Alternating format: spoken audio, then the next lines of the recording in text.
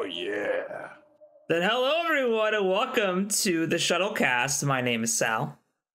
And I'm Nathan. And welcome to the Shuttlecast episode 21. My God.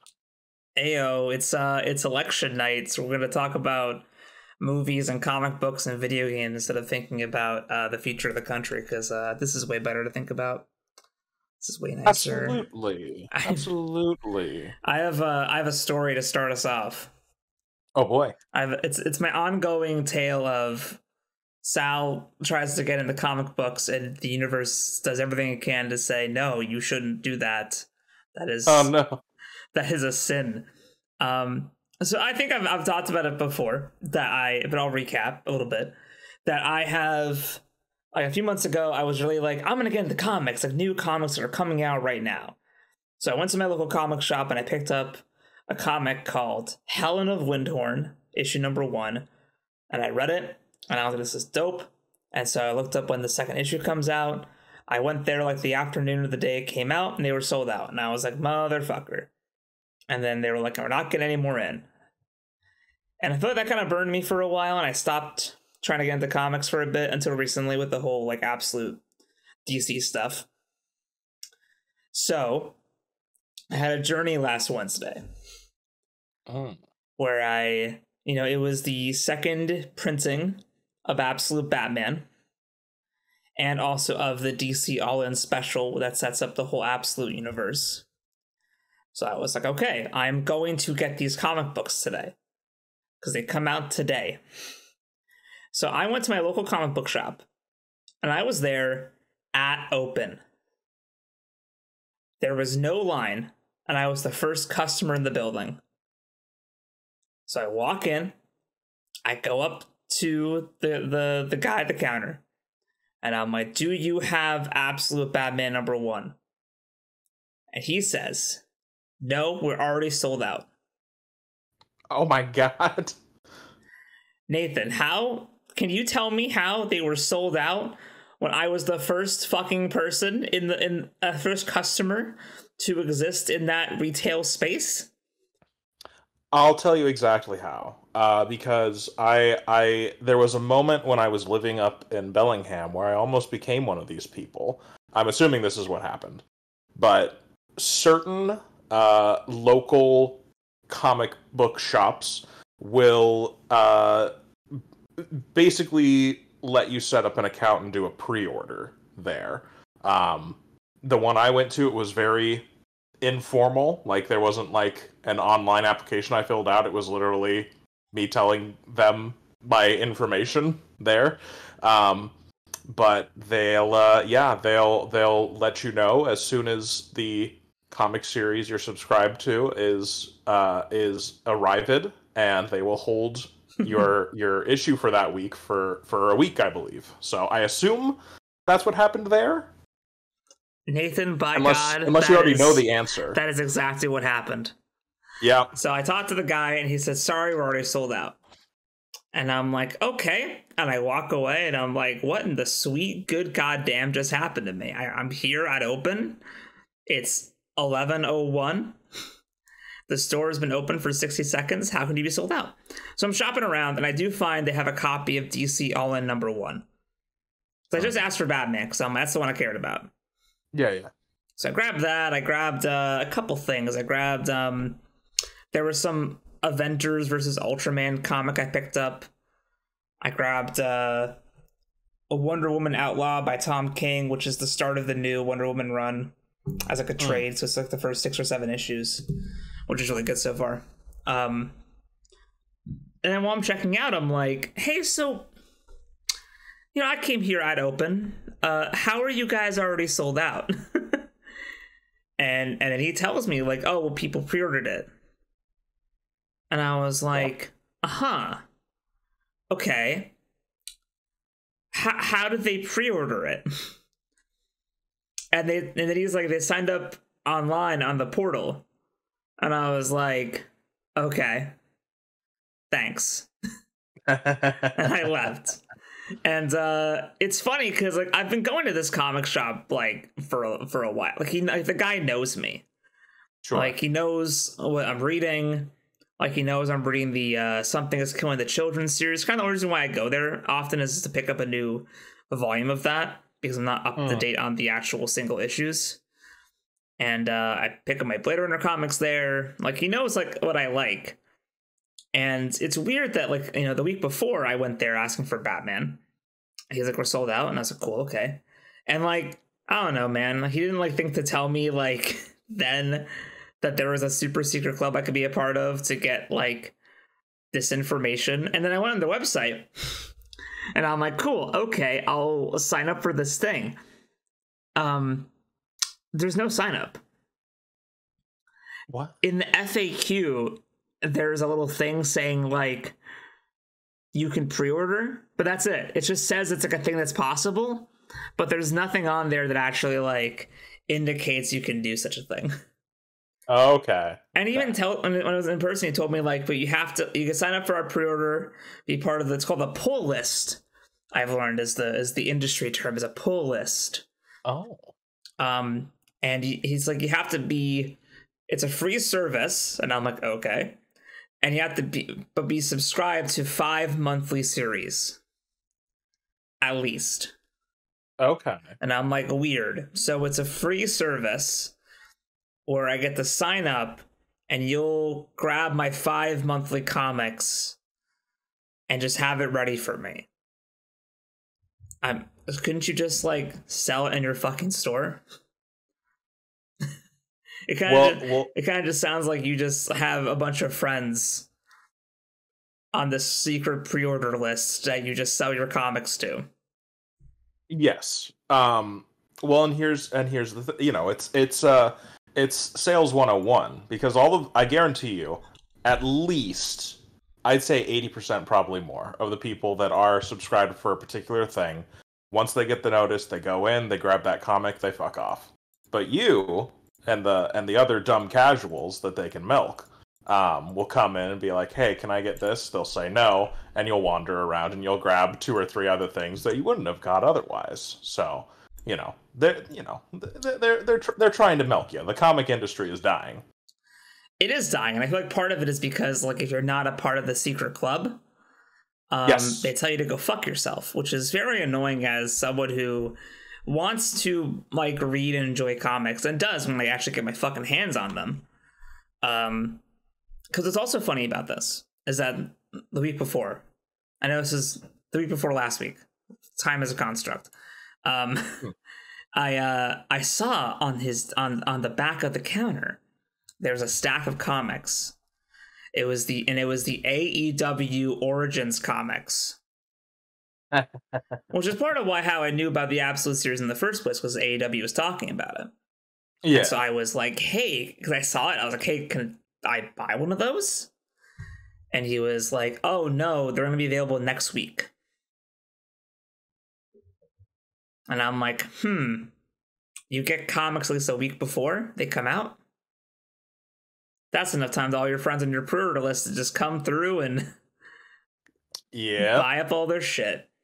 So I was pretty bummed, man. I was pretty fucking annoyed because, like, I did the due diligence of being there day one at open and it's still sold out. But the story has a happy ending. Oh, good. I went to another comic book shop and they fucking had it. I was gonna say I saw that you had it. Yes, so yeah. I went to another shop, and they must not do the fucking super secret friends list. So I got Batman #1. I read it, and I'm here to say, I loved it. I'm glad. It's it's a different version of, like, the story of Bruce Wayne and the Batman and everything. Bruce Wayne's now, like, a city engineer instead of being a rich boy. Alfred Pennyworth is, like, a super secret agent, and he's kind of, like, keeping an eye on Batman and, like, hunting him a bit. It just really flips, like, a lot of the typical tropes of Batman kind of on its head. And then, spoilers, the end of the first issue alludes to the Joker being rich. Oh, okay. So now we have a disenfranchised, broke Batman and a rich, crazy Joker. Classic role reversal. So it's good. It's good so far. He has a good moveset. I enjoy his chest axe. I like his ear knives. It's good. I cannot wait to read more. I recommend. I mean, you can't buy it physically because you're not on the secret list, but of course, Kindle has it.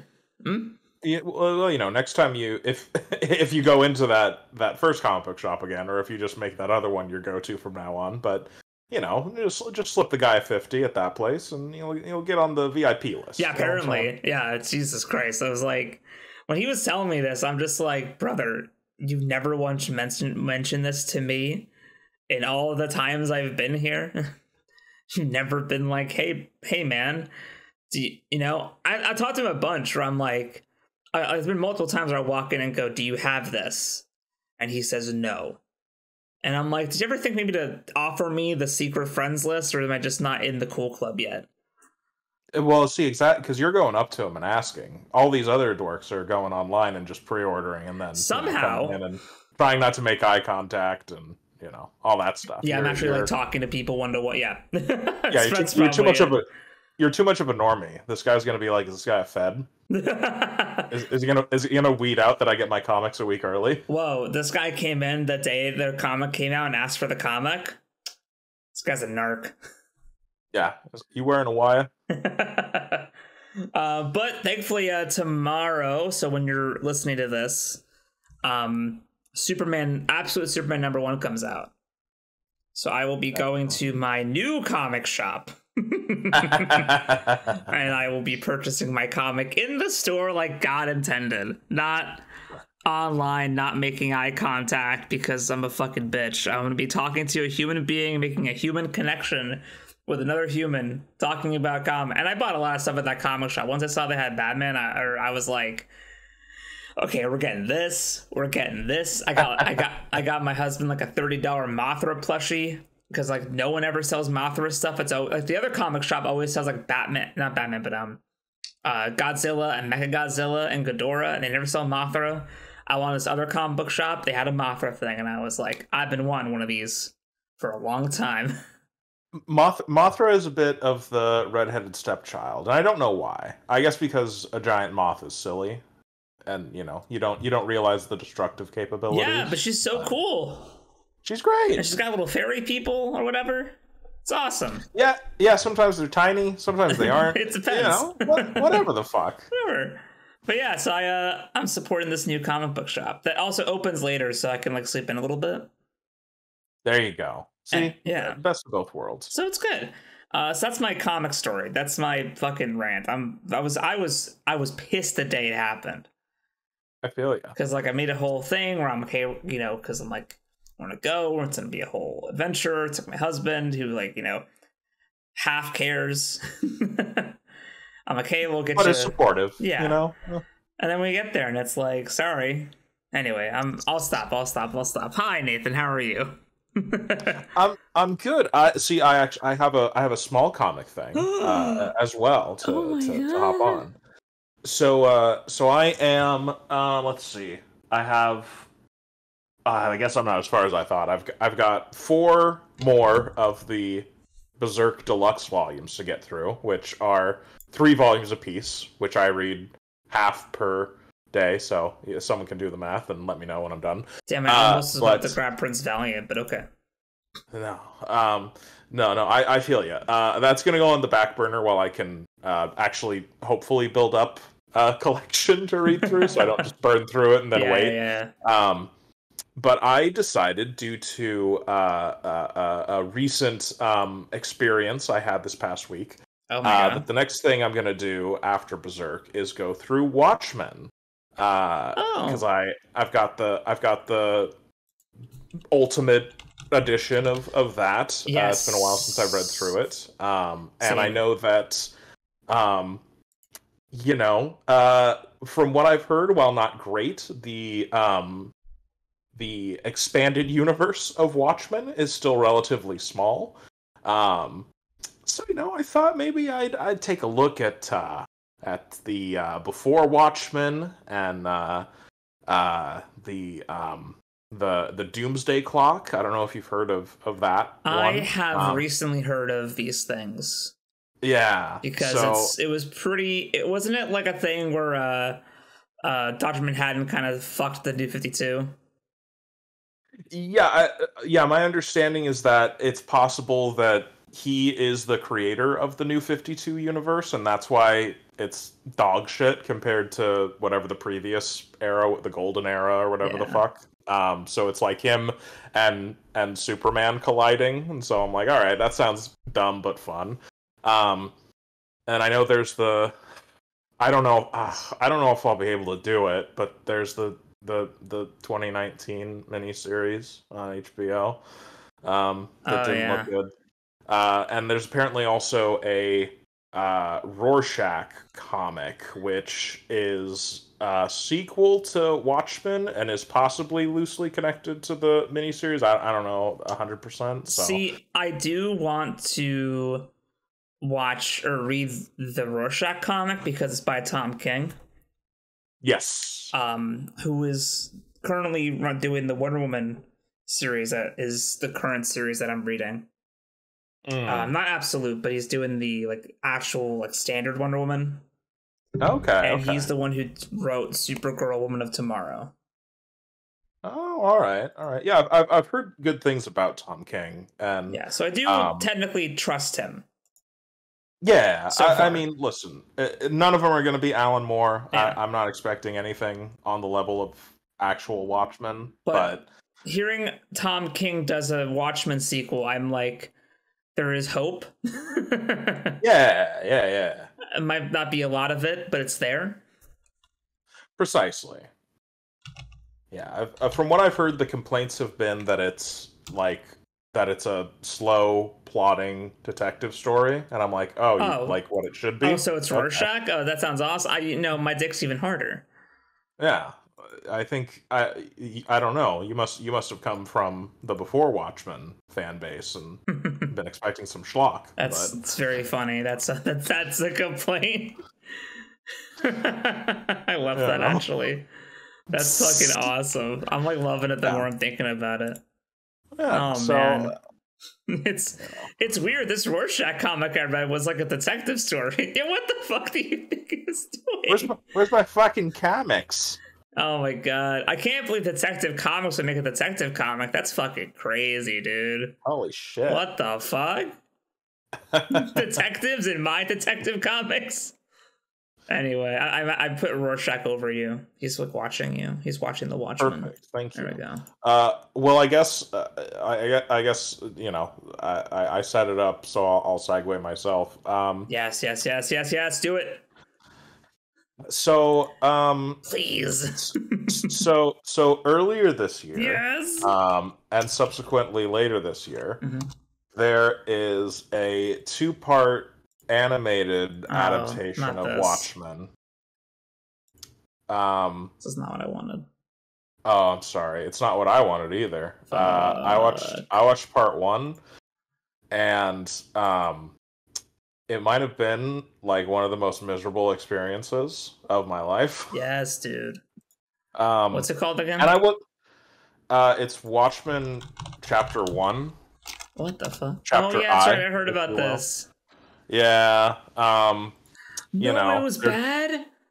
Oh, it sucked. It was the fucking worst. Yeah, no. They they used that. They went for the old cheap CG 3D model with a cheap layer of cell shading on it, so that if you squint and are drunk and high, you might mistake it for traditional 2D animation.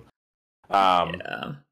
So it looks awful. It's way too clean. All of the models are weightless. There's one shot where I think it's when Hooded Justice is fighting off the comedian, and he punches him, and I was like, oh, that just looked like fist.png being slid across the screen to come up against face.png. It was awful.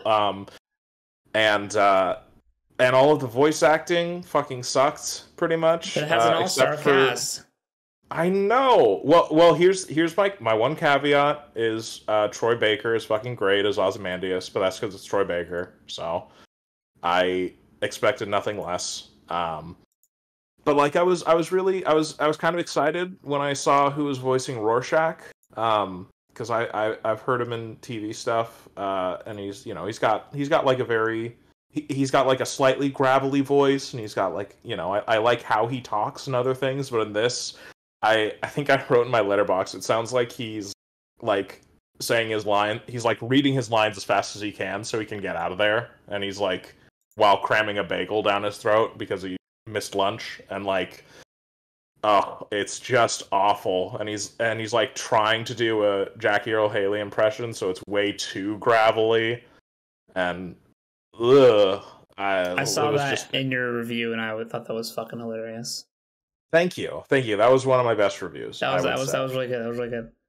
Thank you. I'm trying to see who this is, because everyone voiced like 17 characters. I know. But yeah, and it was so dog shit that it made me revisit Zack Snyder's Watchmen, which I already fucking love. Oh no, Titus Welliver. Oh man, he is really good. What the fuck? He is really good. I was like, he'll do fucking great. Fuck, dude, then, you were in Argo. What happened? Yeah, he did not give a fuck, or they didn't really have voice direction. I don't know. What happened. I will say I don't love this animation style. It doesn't appeal to me at all. It looks like it looks really cheap and bad. Yes. But the saddest part, I think, for me in hearing that you did not like it is the fact that it's written by J. Michael Straczynski, who wrote Babylon 5. Oh man, that makes me actually sad. I mean, it's work. I'm pretty sure they jam every single line of dialogue that could possibly be in the Watchmen comic into it. So, and it's just adapting. Yeah.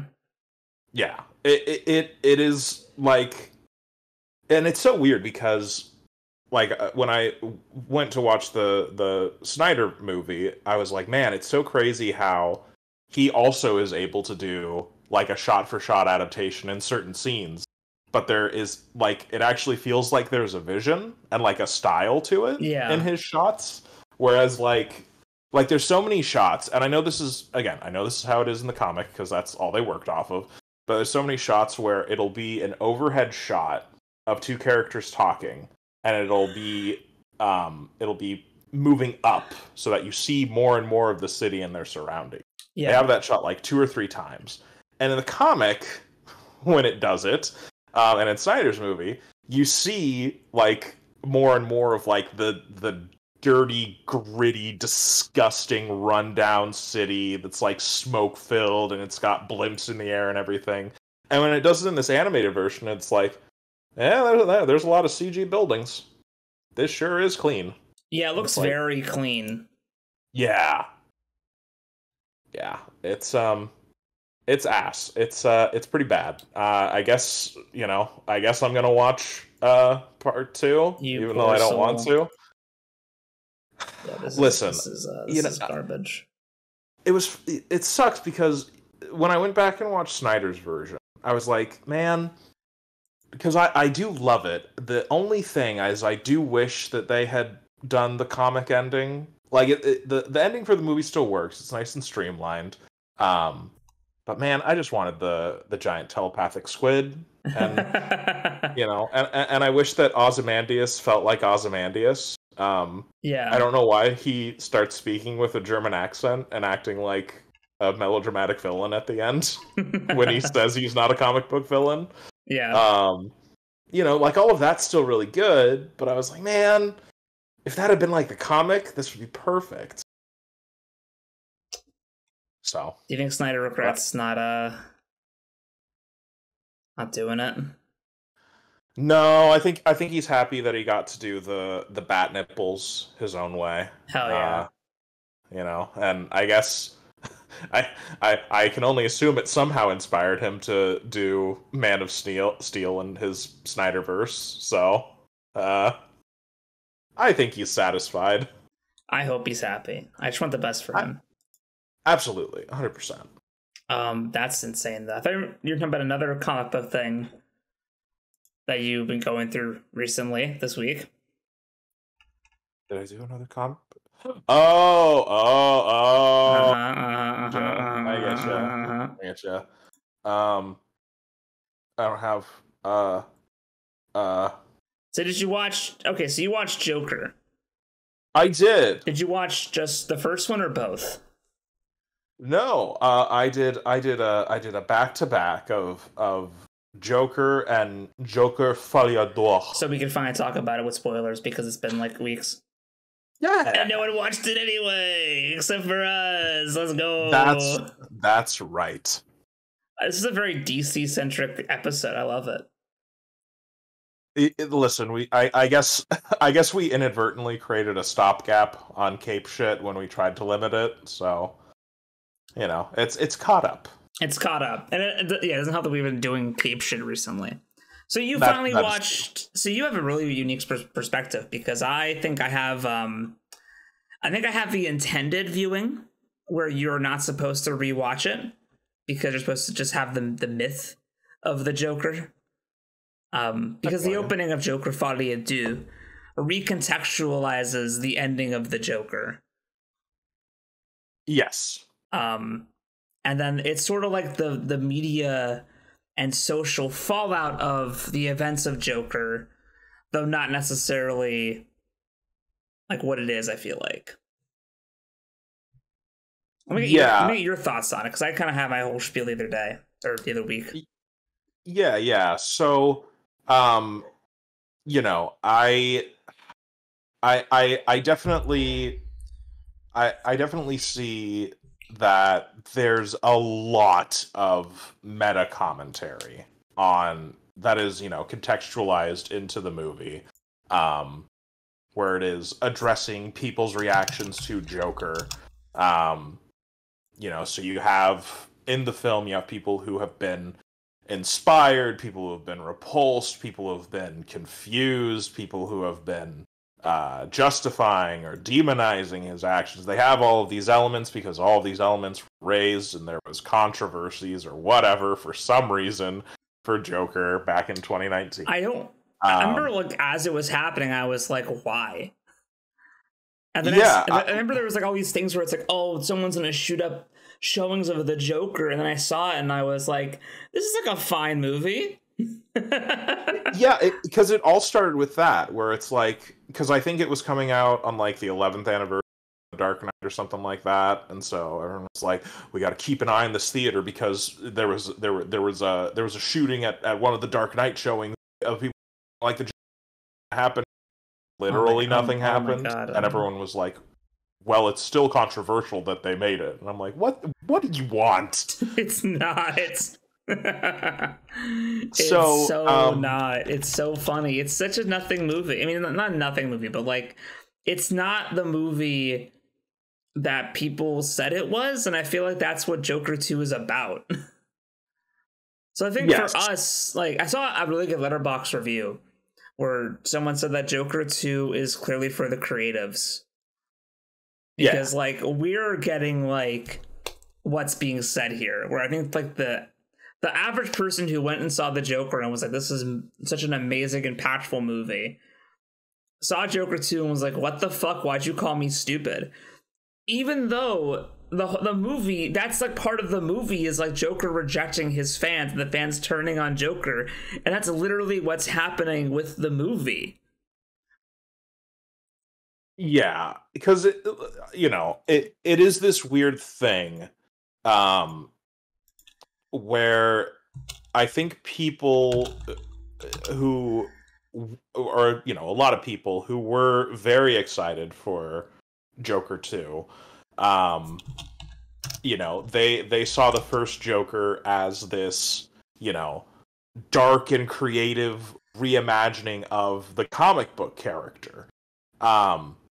And, you know, I think that might have been the original intention even, but by the time we get to the actual movie, that's not what it is. Yeah. Like, you know, Arthur is a middle-aged man while Bruce Wayne is a kid. They're not gonna duke it out. That's not where this story is going. So I feel like, and let me, I will also say, that this feels consistent, having watched Todd Phillips's Hangover trilogy. The only person who's done both. Yeah, really. I will say that it's now repetition. We'll see if he does another franchise and it happens again. But he has done this for two of his series, where he'll start off with his banger film, and then he'll do the follow-up of where he kind of deconstructs his own work, and he goes, no, listen, really, I really wasn't glorifying this. I hope you understand. And he's using his movie to say that. Like, it's not him giving interviews and giving his insights. He's like, no. How can I tell that movie 1 was not supposed to be some glamorous event? Yeah. Let me make movie 2 this really dour, like, doubling down and being more clear with my message.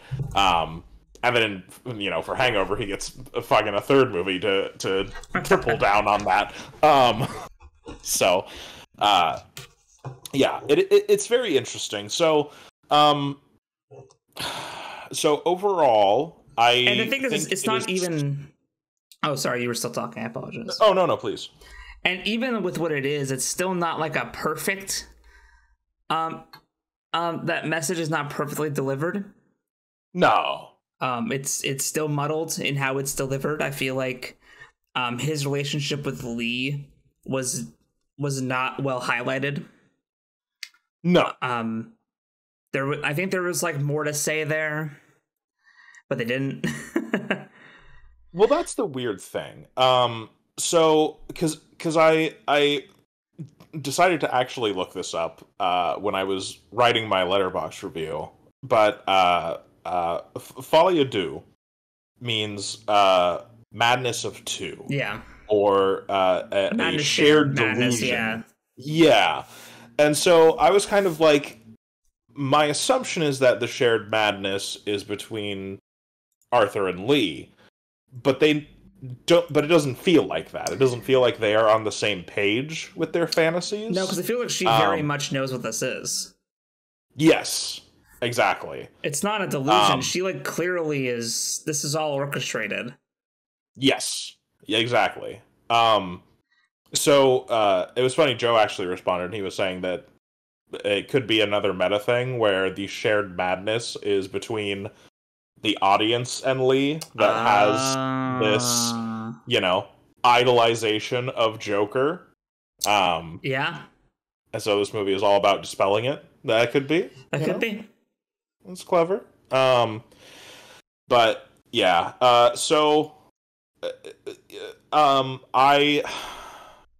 I liked the character arc that Arthur went on. I thought that was a good follow-up. Yeah, it was very atypical. I mean, it's a movie where you're following a bad person. Yes, it's not going to have a very heroic, satisfying ending when you get to the end of the story, because like he should get his comeuppance, Yes, exactly. Because the whole movie is going, no, he killed 5 people, 6. He wasn't justified in doing that.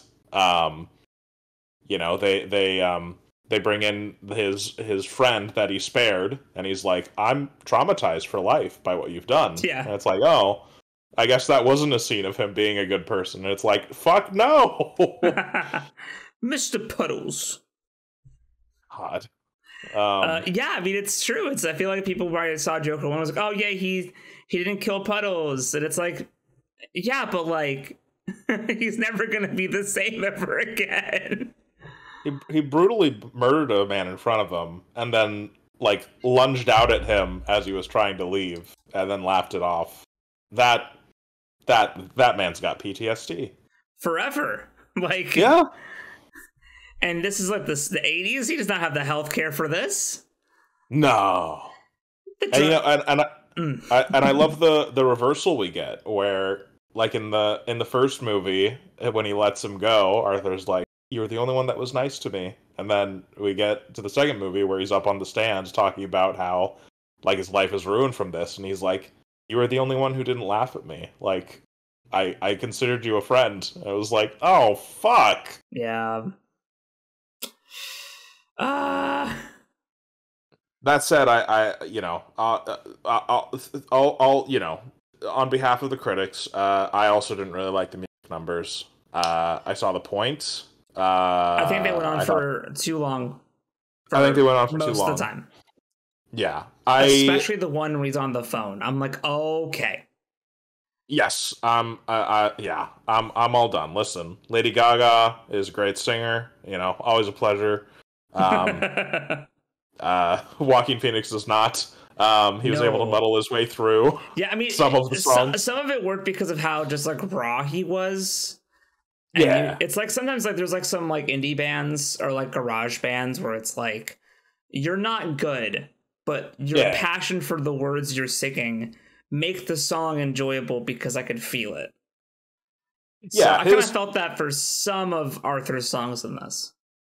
Yeah, I mean, like, his bad singing made more sense than, like, the bad singing in the Les Mis movie, because they were like, oh, we're doing it live, so it's authentic. Fuck. It's like, but your whole thing is, oh, fuck, whatever.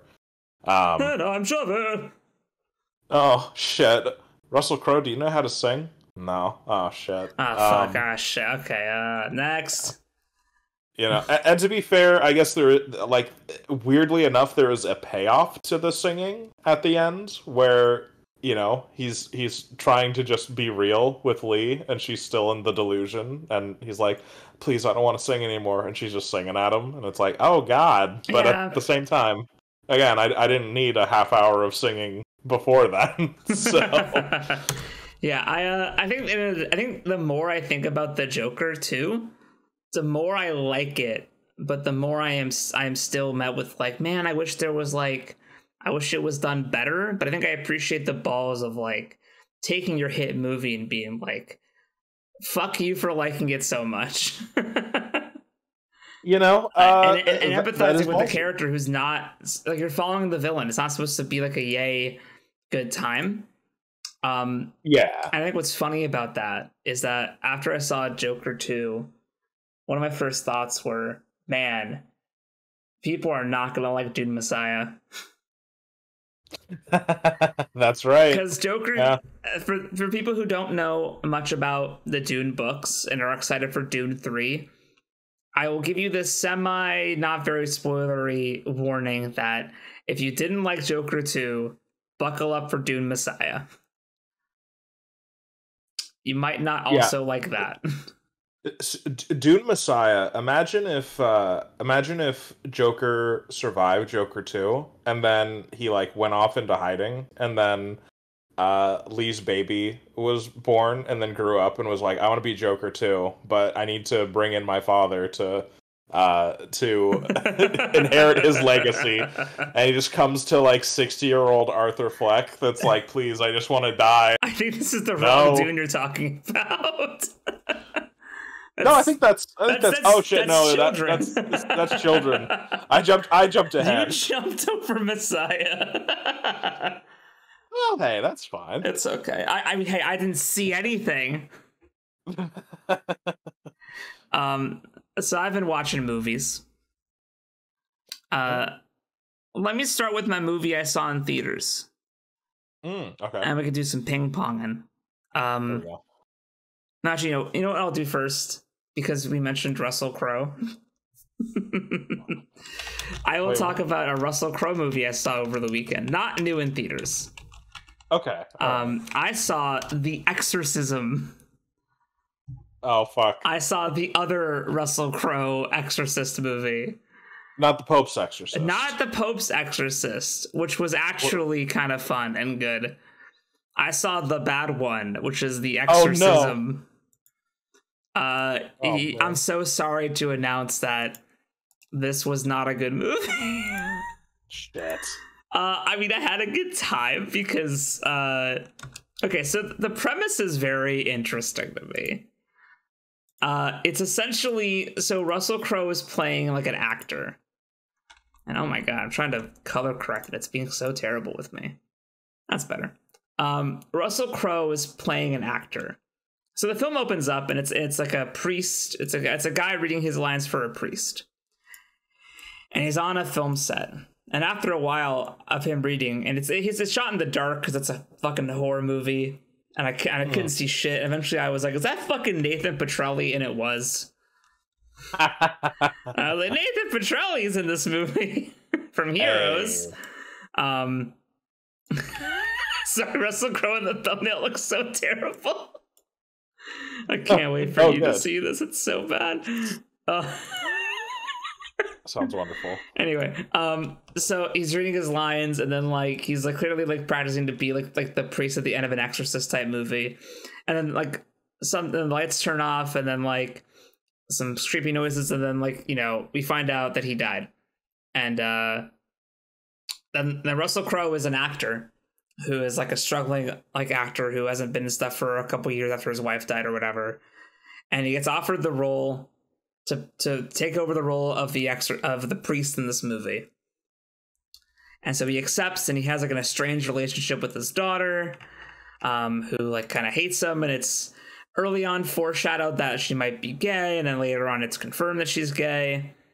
And then she ends up like dating like someone, and like she ends up being a PA for the movie that they're shooting, and then ends up dating like this singer turned actor who's in the movie. It was an interesting little subplot. She was okay. She was much better in she was in the Fear Street movies. The Fear Street trilogy. From Netflix. Yeah, she was much better in that. Then I found out that apparently this movie was filmed like 4 years ago. Oh. This Exorcism movie was shot 4 years ago, and they stopped production because of COVID. And then 4 years later they came back, finished it up, and then shoved it out. Oh no. So I imagine that this is what gave Russell Crowe the Exorcist bug to then actually go and make a better Exorcist movie. Didn't they make another one too? I swear it's a trilogy. It's just 2 right now. Oh, okay. Man, I would know. Yeah, no, that's why I'm asking. I'm kind of upset because the Pope's Exorcist is actually like a lot of fun in the like, in the sort of nun sort of way. Well, see, you did it the wrong way. It's the problem. Yeah. Because the Pope's Exorcist is the newer one. That's so apparently. The series is ramping up. Well, the real way would have been to watch The Exorcism, the Pope's Exorcist, and then to watch WrestleMania 39. You're right. You're very right. That's probably the third one you're thinking about. I think so. That might have been it. I do remember Russell Crowe having a prominent presence on WrestleMania 39. Fucking hell. So anyway, also in the movie is Sam Worthington, who's in like 2 scenes. Oh no. He's fine. Listen, again, my opinions of Sam Worthington are: if he's a voice actor, he's fine. If he's there on set, he's too embarrassed to say his lines. That is what it is. Which is so bizarre. But yeah, but you think like, okay, so the gimmick of the movie is we are filming in The Exorcist, essentially. Yes. And the set is haunted. Mm. And instead of like the little girl being the subject of being the demon's obsession, it's the old guy who's gonna play the priest. Unfortunately, they do not take advantage of this gimmick they have. It's very depressing. They do not take advantage of this. Most of this movie takes place in Russell Crowe's apartment. They set up like this animatronic version of the girl who's supposed to be possessed, and they never use it. Oh man! I'm currently watching the trailer, and there are shots that were not in the movie. Of course. From the creator of the Scream franchise? Hold the fucking phone. What? Where's the fucking phone? Hold on a second. You can't just say that to me. No, you can't just say those words like it. Who? Neither of the writers were involved in Scream. You can't just say that. Well, one of the producers. Oh fuck yeah, maybe. That's really. I threw money at Scream, and then I threw money at this. I bet if it's like it's like one of the. Oh yeah, there's like 18 producers. Okay. Yeah, that'll do it. All right, sure. From the create my ass. I'm sorry. Did we resurrect Wes Craven to make a shitty Exorcist movie? I don't think so. Anywho's what's this? Yeah, the most of the movie is set in like his apartment. There's some, and it's not really very creepy for most of the movie. And I feel like that the relationship that the daughter has with her potential girlfriend singer is not really well explored, and the scares aren't very good. And they have they have a consulting priest on set who has to like try to fight the demon and offers himself up to the demon, and then Russell Crowe has to like recite, like, you know, he's having a hard time remembering his lines the whole movie, like his character, not Russell Crowe. Probably Russell Crowe too. He might have been wasted. Probably. But then at the end, he's able to like say it because now he has conviction in what he's saying, and they can defeat the demon. And it's it fucking sucked. I had a great time. Damn. It's wild to see the movie, like, because you started, you're like, oh shit, it's okay. It's on a film set. Oh, okay. Oh, Russell Crowe's not a real priest, but like he was an altar boy when he was a kid, and he was like, you know, sexually assaulted as a kid. And there's this other priest character who's a bit older, so you think like, oh, is there going to be a thing there? No. Adrian Passadar dies way too early. Even like he dies and the opening credits happen and he's there, and I'm like, dude, he's already dead. He's not in the movie anymore. He's gone. Made his money though. He did, and he got billed, so good for him, man. See, this sounds like the shittier, more generic version of a show that Joe did. I Hate Hamlet. I don't know. Did you see that one? Probably not. Oh, it's really good. His shows are always in a city that's far away on a Saturday night when the buses are not working. That is fair. So I unfortunately miss most of them, which I'm sad about. That is fair. But yeah, the I Hate Hamlet is about a down on his luck TV actor who wants to be taken seriously but isn't very good. So he's able to get the role of Hamlet, I think like Shakespeare in the Park or some shit in like somewhere in New York, and so he's like, I don't really know Shakespeare, but whatever, like I'll give this. And then he gets haunted by the spirit of Lionel Barrymore, who is like who tries to train him in the way of melodramatic Shakespeare acting. It's fantastic. Man, that sounds really good. Yeah. You gotta see if he's got a recording of that. I would love that. The good version of the Exorcism. I could do that. There you go. So I'm also looking at more producer things. I'm on a little bit of a rabbit hole here. It said from the producers of Halloween, and they mean the Rob Zombie one. Of course. Well, of course. I'm like, that's there's great.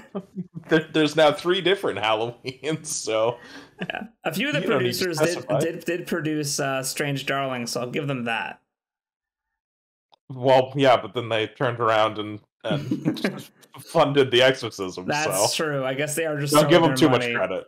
Yeah. Oh fuck! I'm going through this, man. I'm still not seeing Scream anywhere. I'm like, I'm running out of producers here, man. I'm running out of producers. Oh my god. Okay. Nope. I don't think. Maybe they mean the creator of the Scream TV series. Honest to God, that's what I'm expecting to happen. I'm expecting the Scream TV show to show up, which was good, but it's not what you would, you know. It is if you are doing it in bad faith. That's true. Oh, here we go. One producer of Scream. One producer. Kevin Williamson. I think he's one of the. He's one of the writers. Yes. Yeah. He's a producer on this one. Yep. There you have it. That's it. Wow.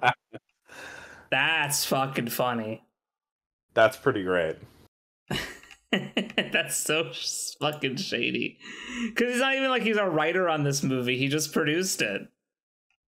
Well, you know it's really That's bad so because funny. Sorry for the rabbit hole, guys. That was killing me. See, if the great thing is that he divorced himself enough where it doesn't specify, where it could say from from Kevin Williamson, creator of Scream. That's true. Fucking Instead, hell. they're like, fuck it. Someone won't look too closely at this. But here I am, Kevin Williamson, you fuck. Nail his ass to the wall. Gotcha, bitch. I can't wait for our 5 listeners to hate you forever. Well, listen, sometimes you gotta really focus in and observe to come to your conclusions, much like they did in The Burbs. Yo! I will say that great things have small beginnings, David. Anyway, so we both watched The Burbs. We did. You said yours was a rewatch, right? After yes, a long time, childhood, and I only did it because I saw you watch it, and I was like, oh yeah, the fucking Burbs, and I was like, yes, dude. Yeah, I watched it because Katie and I were watching through various horrors and horror comedies for the month of October, and apparently that was one that she and her family really liked. I had never before. Really? That's cool. Yeah, it was great. It was good old fashioned, 80s, 90s fun. Tom Hanks being Tom Hanks. Yeah, this was his first role where he was like a dad. Oh, really? Yeah. This was the shift. This was the shift where he started, and it was basically the plot of the Burbs is really funny. It's like Tom Hanks is like a dad who's staying home for the weekend on a staycation, and his wife Carrie Fisher is like, honey, can we just like leave the house and go to the fucking lake house or something? I fucking hate it here.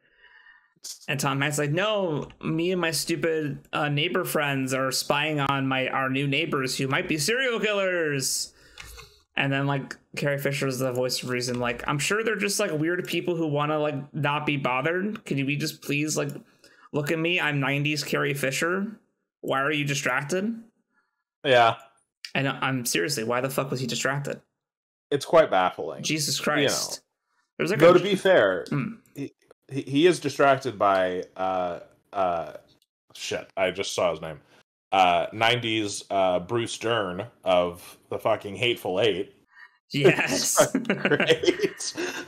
Man, there was like a dress Carrie Fisher wears in this movie that is like, how did you leave the house, you idiot? Anyway, sorry, Carrie Fisher's hot. But yeah, so the plot is like Tom Hanks, his doofus neighbor friend, and Bruce Dern, who's like a war vet who lives across the street, are like, your neighbors are probably killing people and bury them in the backyard.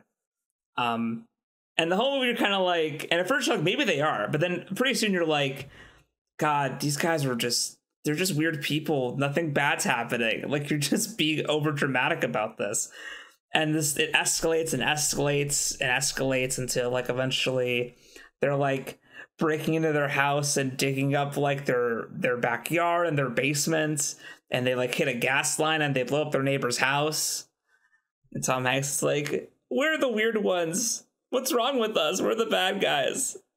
It's a very good full circle moment of, just that extreme suburbia mindset of, oh my God, these people don't water their lawn or make small talk with the neighbors or clean their house.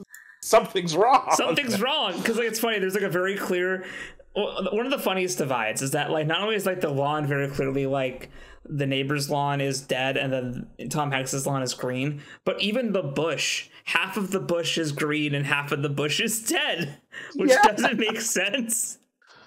No, but it adds to the mania of the movie. The imagery is perfect. Yes, it's a very funny look at like suburbia and what staying home and being normal does to you. Yeah. You've got one of the kids from the Goonies. Corey Feldman, yes, dude. His whole thing is just bringing his friends over to watch his weird. And he's like, no, I swear this is the most entertaining thing in the world. And he has a girl over. She's like, can you go inside? And he's like, no, listen, the neighbor just left the house. Watch this shit. And to his credit, he's right. Yeah, no, he gets it. Yeah, there's like when he knows they're gonna like break into their house, he gets like all of his friends and he orders pizza and like booze and Yeah, it's man, it's glorious. There's a moment in this movie where I was like, it's when the two trash guys come by to pick up the trash, and the neighbor's like, no, there might be bodies in there. And they're like rifling through the trash. The two people who were working the trash, it was Dick Miller and Roberto Picardo. Yeah.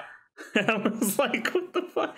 And I'm like, oh man, Dick Miller, that's right, he's in Small Soldiers. Like that's kind of my like defining like role for him, I'd say. Like where I see him like very clearly. I think so is Robert Picardo. He might also be in Small Soldiers. Oh, I don't know. I just know him from Voyager. Yeah. No, he is in Small Soldiers. And I thought that was funny because I was like, those guys are both in Small Soldiers. And then fucking Joe Dante, the director, did Small Soldiers. There you go. You love to see it. I was operating on levels unseen. That, that makes a lot of sense. Listen, undiagnosed autism is a scary thing because it might be there or am I just crazy? Or is it just like, what is this? But I caught it. Listen, sometimes it gives you the Rain Man in that you need. It's like, anyway, I was very proud of that. Where I was like, oh yeah, those two Small Soldiers, and then like lo and behold, yes, same director. Anyway, their scene is fucking great too. Yes, because they're rifling through the trash, and one of them's just like, listen, they have a right to do it. And like once it hits the curb, it's public property. And then throughout the movie, there's this giant fucking trash mound in the street. It's a fucking classic, dude. It's like if you want to watch it's horror adjacent. I want to call it a horror movie, but it's very much like, do you want like the lowest amount of sugar in your horror shake? This is it. We got you for sure. Speaking of horror movies, we're still on horror. I watched, so I'm kind of like trying to catch up on like movies that came out this year. I feel you. I have my like list of 2024 ranked, which I'm sure at the end of the year we're gonna have a fun time with that. You should start doing that too. I know Joe and I are doing it, but you should maybe potentially, if you want to, on Letterboxd. I'll have to look into it. I don't know how many movies from this year specifically I've seen. I know, because you're like, I watched this 1932 French silent film. Exactly, yeah. And if I just ranked everything that I saw this year for the first time, that would be too much. No. Yeah, it's got to be specifically came out this year. Okay. Because I want to do a fun thing where at the end of the year, hopefully we can get Joe back for an episode where we can like all maybe like we do a thing where everyone watches each other's top 5 and we do like an award type show maybe. Okay, all right. Could be fun. We'll see. I'm trying to go through movies that came out this year. And so a movie that came out earlier this year that I missed in theaters because it was one of those like one Showtime for a week and then it's gone. Yeah, blink and you miss it. Was called Oddity. Yeah. And remember when I saw the trailer for Oddity, I was like, brother, let's go. And then it was never, then I couldn't see it because it's gone like the next fucking day, which made me very sad. But I finally was able to watch it. And I'm here to announce Oddity. It's fucking good. So it's hard to talk about, but I will say that because I want people to kind of go in like with as little knowledge as possible, because I think that like going in and letting the movie happen to you is very, very important for this movie. Okay. But it does do a lot of like twists and turns that like I don't typically see in a lot of horror movies. It legitimately did scare me at times, which for me is kind of hard to do. I pretty much know all the tricks of the trade at this point. And I'm not saying that this movie invents like all new tricks, but I will say that like they just know what they're fucking doing. They know how to stage a scene. They know how to stage an environment to make for maximum like unease. And part of it, I will say, and I'll kind of give this away. The thing you're seeing on screen / that will be in the thumbnail is obviously creepy to look at. But part of the fun of this movie is that this weird creature thing is visible for most of the movie. So when you don't see it, you're wondering, what's it doing right now? Why can't I see it right now? What is happening to it at the moment? And that is a fun question to ask. Yeah, Oddity was fantastic. I thought it was really, really well done, well structured, well paced. It had a really interesting story with some pretty strong characters and an interesting mystery that I feel like the knew when to do its reveals, because I think there was the big mystery. I was like, oh, was it this person? And then literally that scene, like 10 seconds later, they're like, oh yeah, it's this person. I was like, oh, okay, cool. But it was just really fucking well done. And actually, like, I think in my letterbox, I said that it, in the first 10 minutes, it gripped my heart and never let go. And that is like entirely true. The opening scene is like masterfully shot and masterfully acted, where you're like, it's kind of a simple premise, but it really like grips you, makes you go, it makes you feel uneasy in your skin. It was very good, and I'm sad that it played for like a day. I wish it didn't, because holy fuck. And I think it's like also one of the like top rated horror movies of the year on like Rotten Tomatoes, which is not like the best metric. It's a metric because according to Rotten Tomatoes, the best horror movie of the year so far is Late Night with the Devil, which is a boil on my ass. And number 2 is Oddity, so I mean they got that right. Well, hey, listen, to be fair, I can assume that the movie surrounding the instances of AI usage is still good. And you want to know what? It probably is. It's just a shame I'll never watch it. Slight pivot. It's funny because I think I just saw that in my trailer playlist. I might have added it, so maybe that, you know. I will say I was really excited for this movie for a long time. I mean, it stars David Dasmalchian, sorry, and I think it's produced.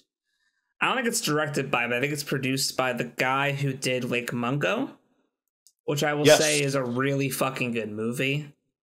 And he hasn't done much since Lake Mungo, so to see that he was like producing this, I was like, oh, I gotta watch it. And I heard the premise, and it was like, you know, a late night show, like talk show, gets a ghost demon, and I was like, oh, cool, it's like a retro The Cleansing Hour.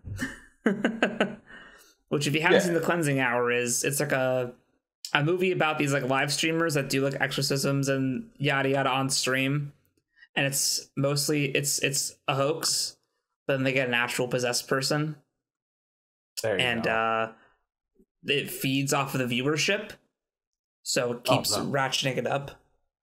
Oh god. What the fuck? I'm scared. So it says that we've been recording for 22 minutes and 44 seconds. And that's not right. And the number's not changing. Oh no. But it says we're recording. Okay. So we'll just keep going. Perhaps it is just behind in the display. Or I could stop it real quick. That's up to you. That, you know. I'm gonna stop it real quick. Okay, false alarm. Everything's fine. It was recording the whole time. Hey. It's just the number just stopped at 22 minutes. And I remember that because I'd say about half an hour ago, I was like, oh man, we're only 22 minutes in? And then I just checked again and I was like, that's not right.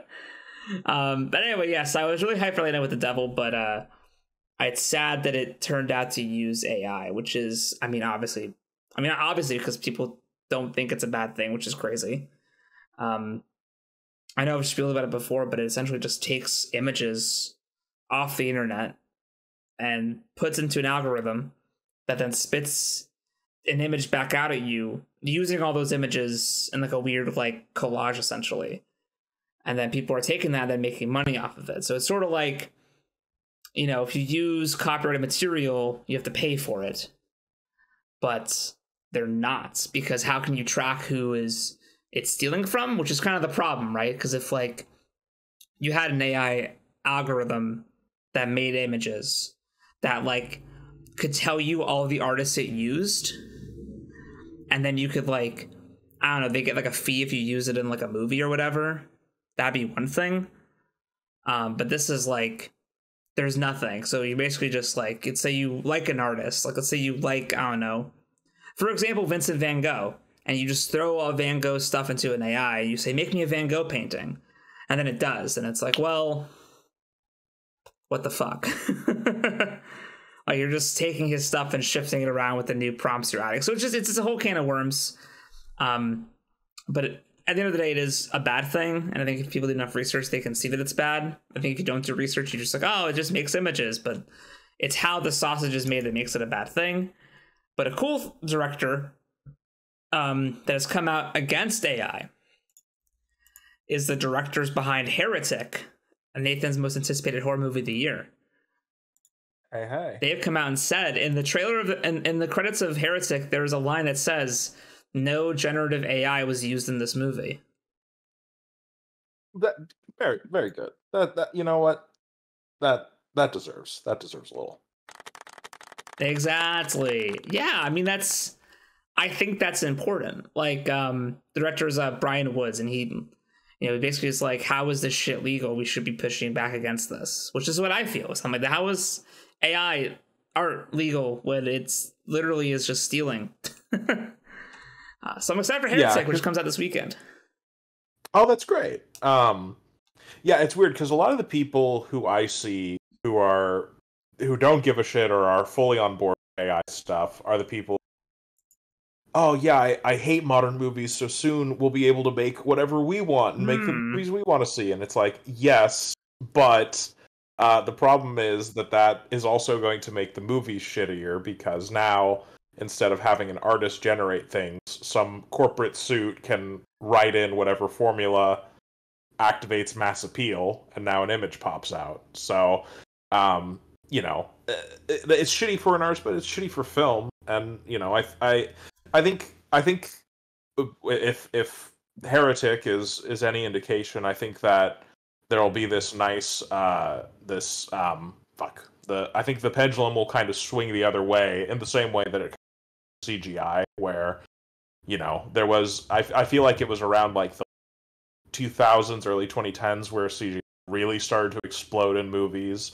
And it's like, oh yeah, like any cheap movie can now look pretty good because CG has gotten to that point. And now we're getting to that point where it's like, we're kind of tired of just a bunch of CGI. And so when you have movies like Mission Impossible, where it's like, this is all practical, like we're all actually flying these vehicles and everything, that's when oh, holy shit, that looks great because it's real. And we just CGI out all the safety stuff we put into place to actually do this in the first place.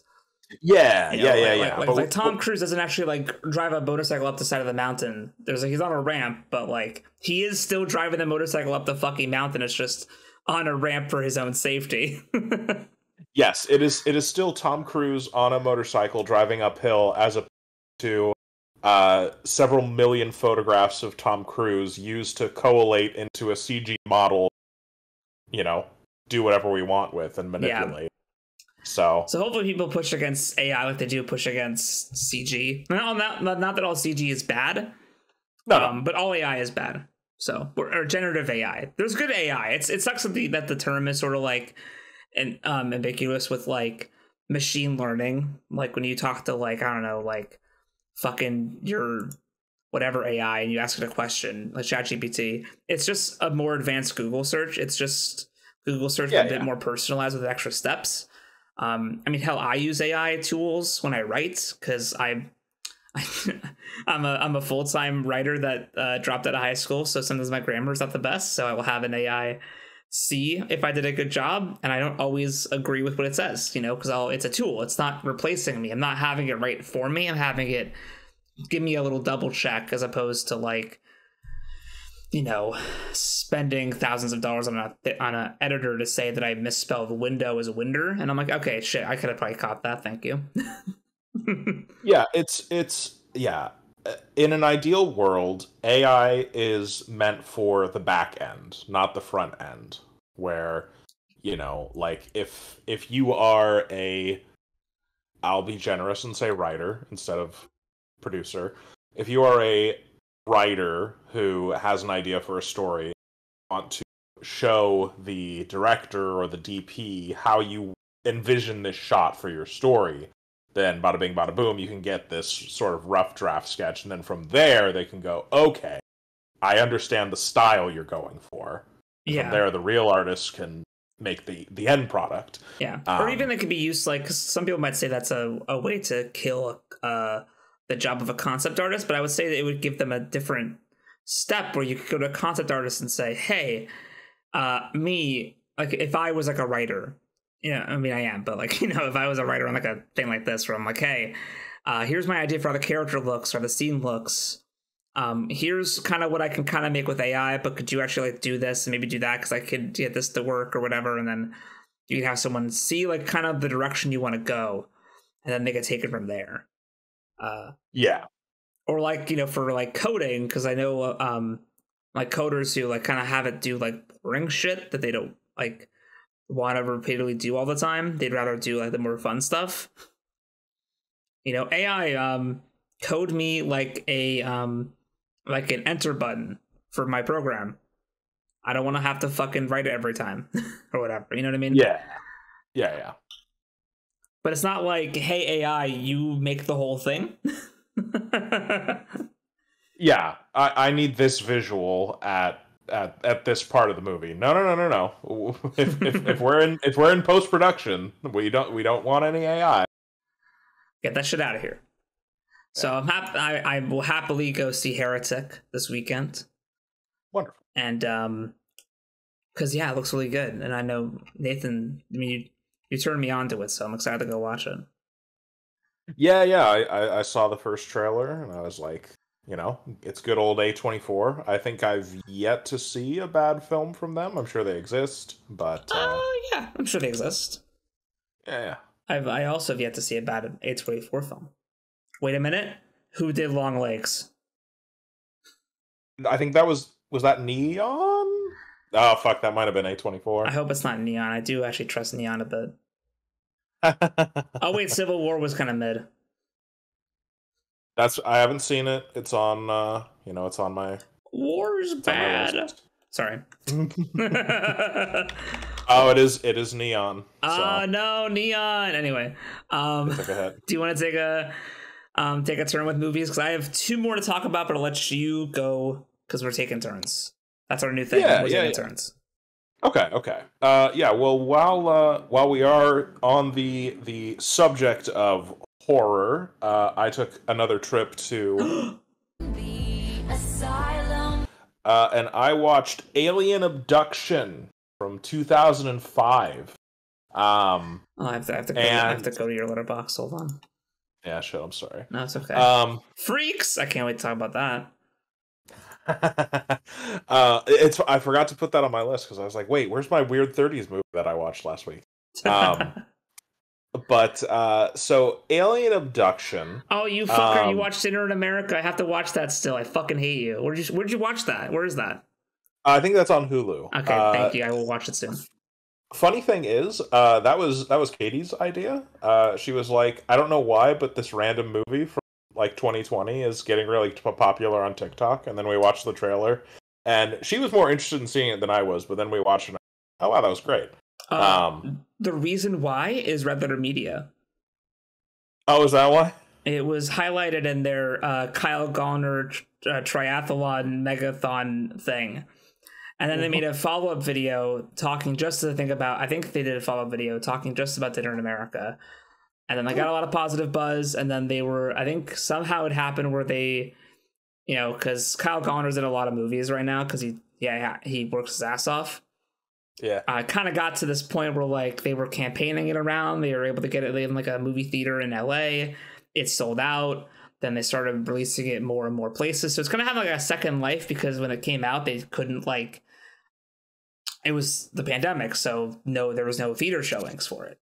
Yeah. So now there's like been showings of it in like select locations. So it's kind of had a rebirth.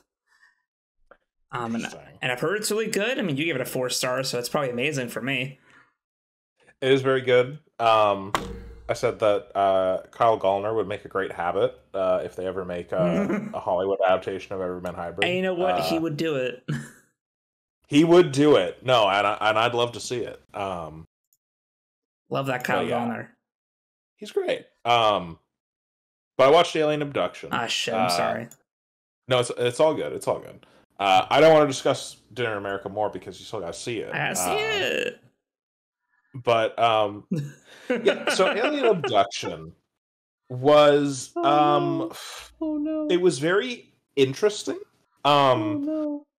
I feel like it was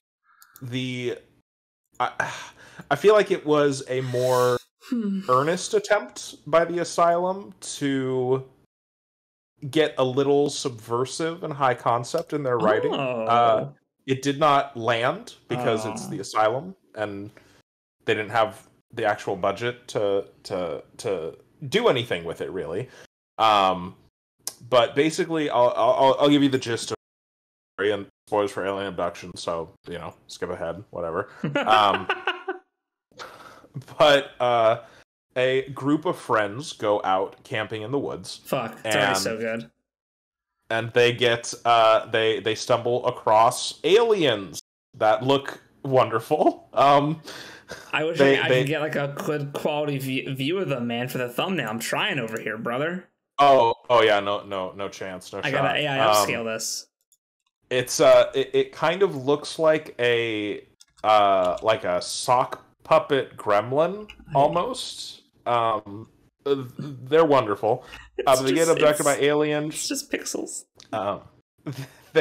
When they're on the alien ship, all of the walls and floor is clearly like crumpled up black garbage bags to make it look vaguely cave-ish.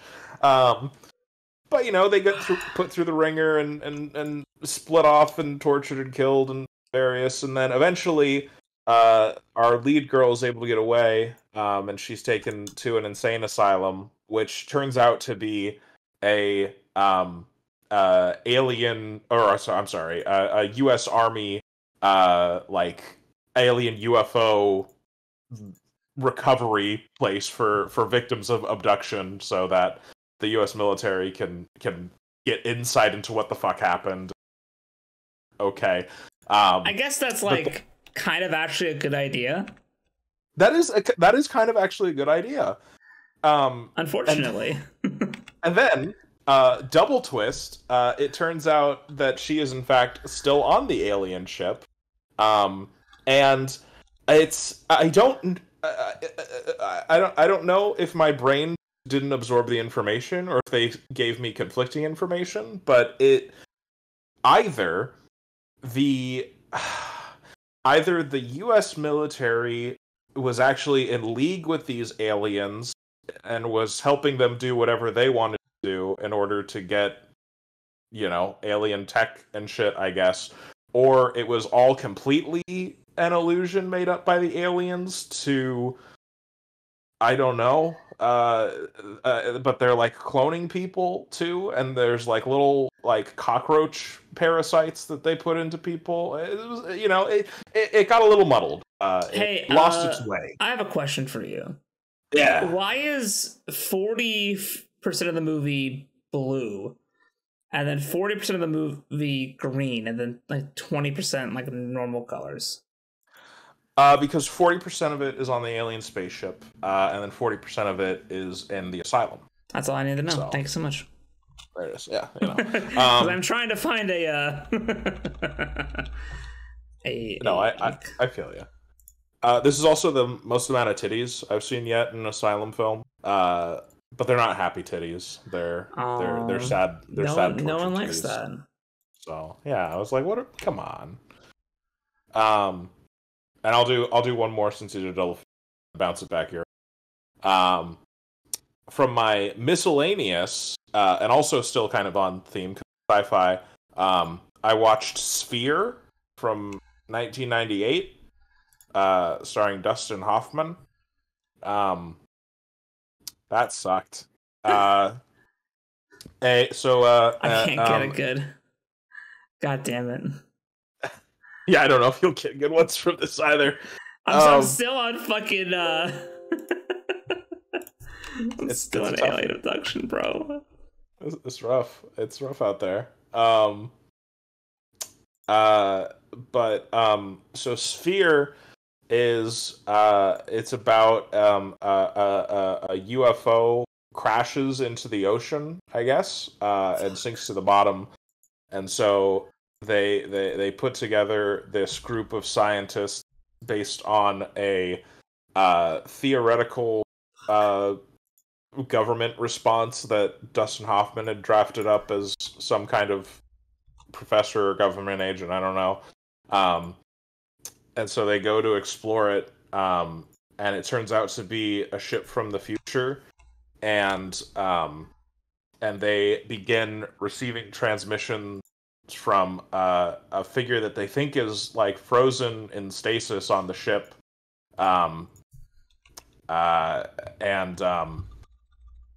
it kind of just gets muddled away into weird bullshit sci-fi where basically they're able to enter this section of the ship where they their fears come to life because of I guess alien technology. I don't know.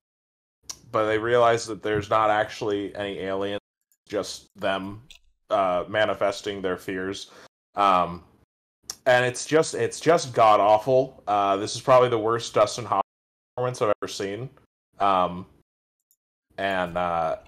think I said in my review, it's him and Sharon Stone fighting it out to give a worse performance, and that's scary. Because Sharon Stone is already not great in most things. But yeah, so that was Sphere. Fucking damn it! I can't get this. Fuck YouTube, bro. Piece of shit. Like, I go to click on the snip tool, and then it has to display. Oh, it's in full screen, by the way. I'm like, yes, I know. Can I take the fucking screenshot, please? He's got you, man. I'm gonna die. No. You got this. I got this. Please tell me that was it. Please, Indy, tell me I found something. It's alright. Okay, why is it so blurry? It's so bad. Man, wait, did I miss Sharon Stone hate? I threw a little shade her way. I actually don't have a strong opinion about Sharon Stone, I'll be honest with you. It's weird because I recognized the name, and I was like, what the fuck has she done? Like, I feel like she's good in other things. Then I tried looking. I couldn't find anything that really stood out, so I was like, oh, maybe this is standard Sharon Stone. I don't know. This is really not good. She's, is she the Basic Instinct? Yes, she is the Basic Instinct. This is so bad. I can't delete this off the thumbnail. That was such a foolhardy effort. Listen, it tells a story. That alien abduction is so good. Listen, it's you know, I can't help. I'm hopeful that maybe you're able to get better assets once we get to the era of the blockbuster. But we're like right on the cusp. It's bad right now, man. It's bad. Yeah. You don't get Samuel Jackson, Liev Schreiber, Queen Latifah. I might have seen this before.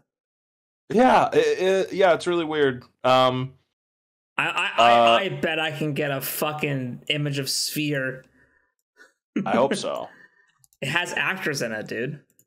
It does have actors in it that will work to its advantage. I completely forgot that Liev Schreiber was in it. He kind of reminds me of his character in Scream a little bit, where he's like this. He's this very like pompous. I want to get credit. I want to be famous kind of guy. Yeah, dude. Spoilers for Scream, but he died way too soon. 100%. He had such an interesting character. Like when, because when on my recent rewatch, I had completely forgotten all about like pretty much all of Scream. So when he came back in 3, I was like, oh shit, this is great. Like he's a little protagonist, and then nope. It's bad, man.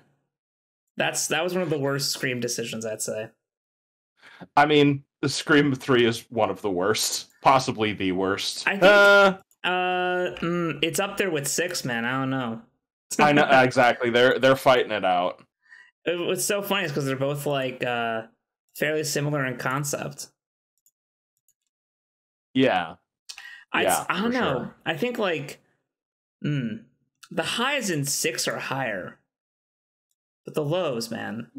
Yes, I would agree. The lows are so low. Scream 3 is more just consistently meh. It is consistently like, okay, yeah, Scream 3.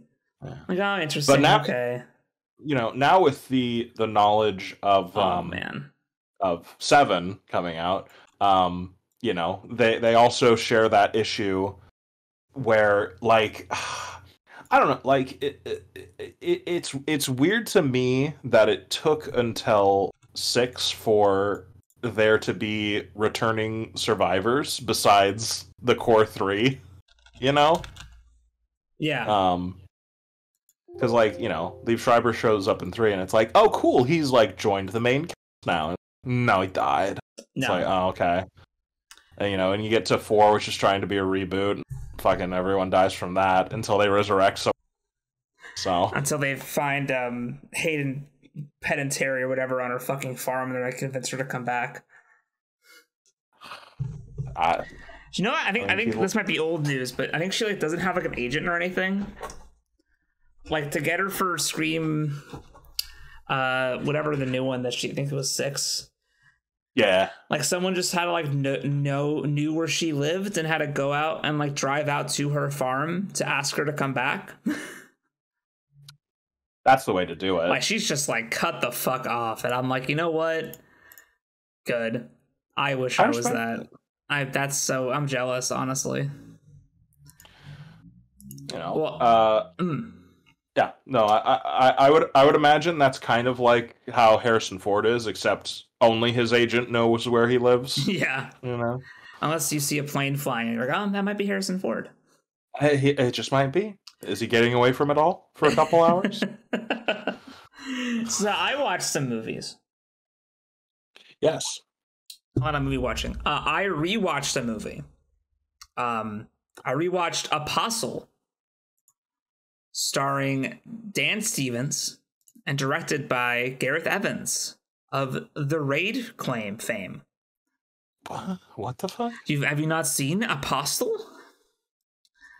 I think that's one of the episodes in. It is. It might be a couple. And I see that Joe has it on his watch list. So this Joe Saya is listening. You should watch Apostle. It's a Netflix film, but it's a 2018 Netflix film. So hopefully that is a bit more appetizing. That's when they were still kind of experimenting. That's when Netflix still had the model of, hey, filmmaker, make whatever you want because we have the biggest audience in the world that somebody will find it.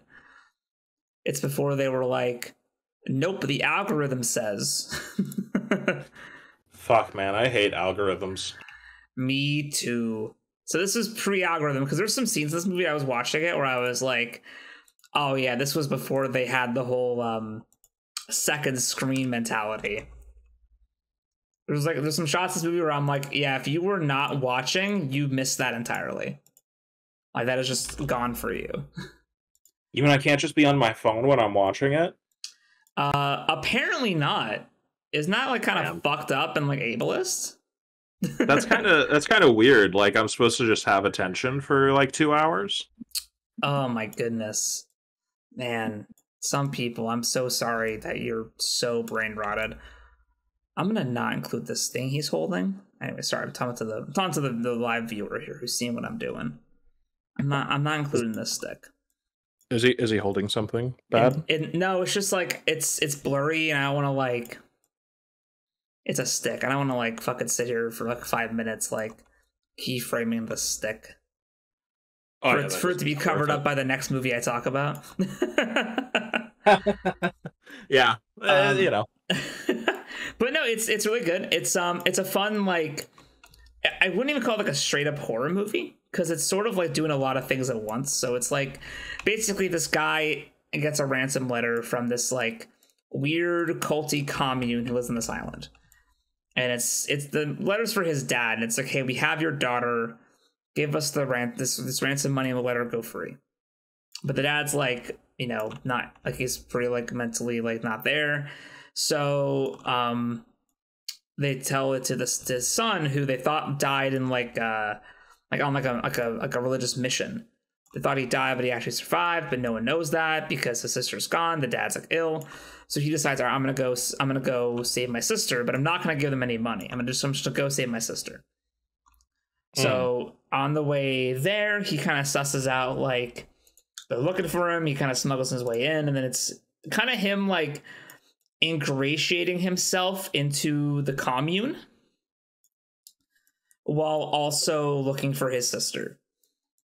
Okay. And so there's some elements that are like very much a horror movie that's pretty creepy, and there's a lot of it where it's like religious like doctrine, and like that's creepy, where it's like about like what religion makes you do, and there's like a big mystery on the island with like what they're worshiping. A lot of struggles with like faith and like ideology and community. So it's more than just like a horror movie. It's very much like a religious drama with lots of horror elements, and then every so often you get 30 seconds of the raid. Because whenever any action happens, you're like, oh god, it's right, it's the raid guy.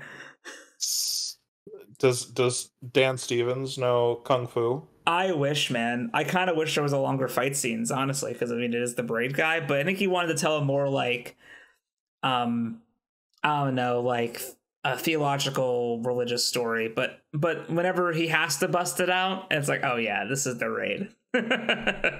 Does he do it better than the miscellaneous crank infusions into in the which movie? In the Crooked Man? Yes, much better. Yes. Okay, all right. Yeah. No, you could tell it's like, oh shit, okay, we've switched to the raid. Has a look at the cast. I was watching it and I was like, oh my god, that's it was like a guy from Utopia. I forget his name. It was the guy who like works for the company who doesn't want to be, so he's trying to like kind of like from the inside. Oh yeah. Yeah, he's really good in this, obviously. Doug Dale, Utopia. Doug Dale. Man, a lot of Utopia people just crop up in random horror movies, I swear to God. I mean, hey. They were in great shit. Yeah, I also had a jump scare. Oh. I was gonna say great shit, but kind of indie, so that's like just ripe for being put into horror movies. Yeah, it's awesome. Michael Sheen's in it. Oh. He's like the head of the cult. Okay, interesting. And then also I had a jump scare where there was this one kid, I was like, I know his fucking face from something. And then I was like, oh my god, it's the kid who played young Magneto in First Class. I know those ears. Like, I know who that is. Brother's got some big ears. And he's really good. He has a really interesting arc in the movie too. He has his own thing that he does that's really sad, and is a very gruesome scene. It's one of the few like actual horror movie scenes. But also he gets like one of the few raid scenes too, where it's where it's like you two fight better than you should, but I allow it because I get to watch the raid for 5 minutes. It's like, yes, it's okay that you know how to do this. I'm watching the raid in like a religious medieval village. Yeah, that's forgivable. It's fine. So yeah, I do recommend Apostle. It's not like the most like groundbreaking amazing movie. It's just a really nice, interesting time with good performances, good ambiance, good action, and a very, very like interesting story to consume. It's one that I like a lot. As a creative, I kind of have a story that's a bit similar to this, so getting to watch it is sort of like,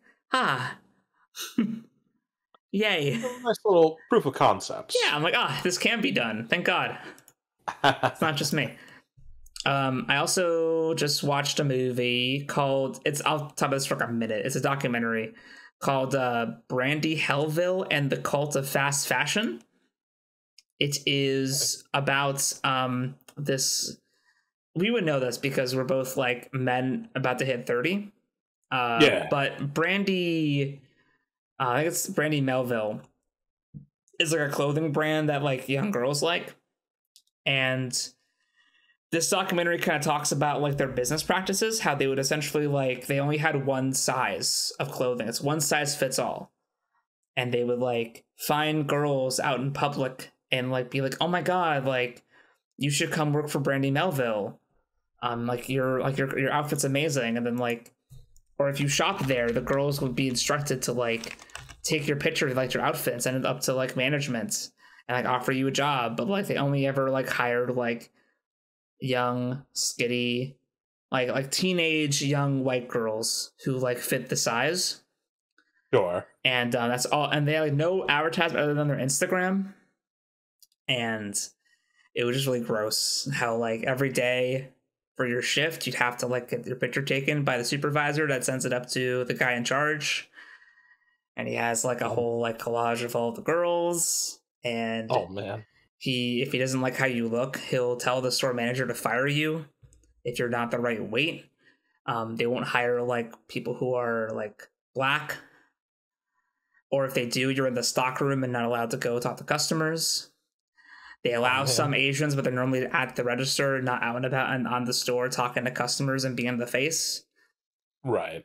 So it's half the documentary is about like this clothing store is creepy, but also the other half is talking about like fast fashion, how the clothes, they have like it's basically a new style season every week, and how like fast fashion is enforced, how like to be hip and trendy and like accepted, you have to have the newest best thing. But that leads to like really cheap clothing that then gets like shipped out to like Ghana, and they're like drowning in clothes, and it's like the beaches are covered in clothes. Okay. And they're all from like the US and Europe, and they just like, you know, with fast fashion, just like, you know, these people who like buy a shirt, wear it like 2 times, and then like donate it, and then the donations don't actually get donated because there's too much fucking clothes. They just get sent to fucking Ghana. And then like they have to they're like just drowning in the fucking clothes all day. So it was a good documentary I mean, I like to sometimes watch documentaries, and fast fashion is a thing I kind of care about because of the sustainability aspects of it, how it's not very sustainable to be constantly buying new clothes. No. It's bad. You should be thrifting. You should be keeping clothes. You should be buying clothes to keep, not clothes to wear for like an event. Absolutely.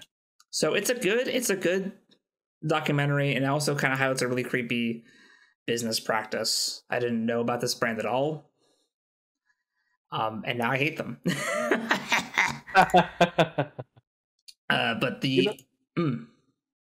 sometimes you gotta learn new things to realize what you hate, you know? Yeah, it's like, oh cool, a new hatred has been unlocked today. It's awesome. So the last movie, I'd say, not the last thing, but the last movie. So I saw this movie in theaters. I went to my local cinema. I saved a picture for the thumbnail. There we are. Hello. I went to the movies this weekend, and I saw a film I've been hyped to see for a while.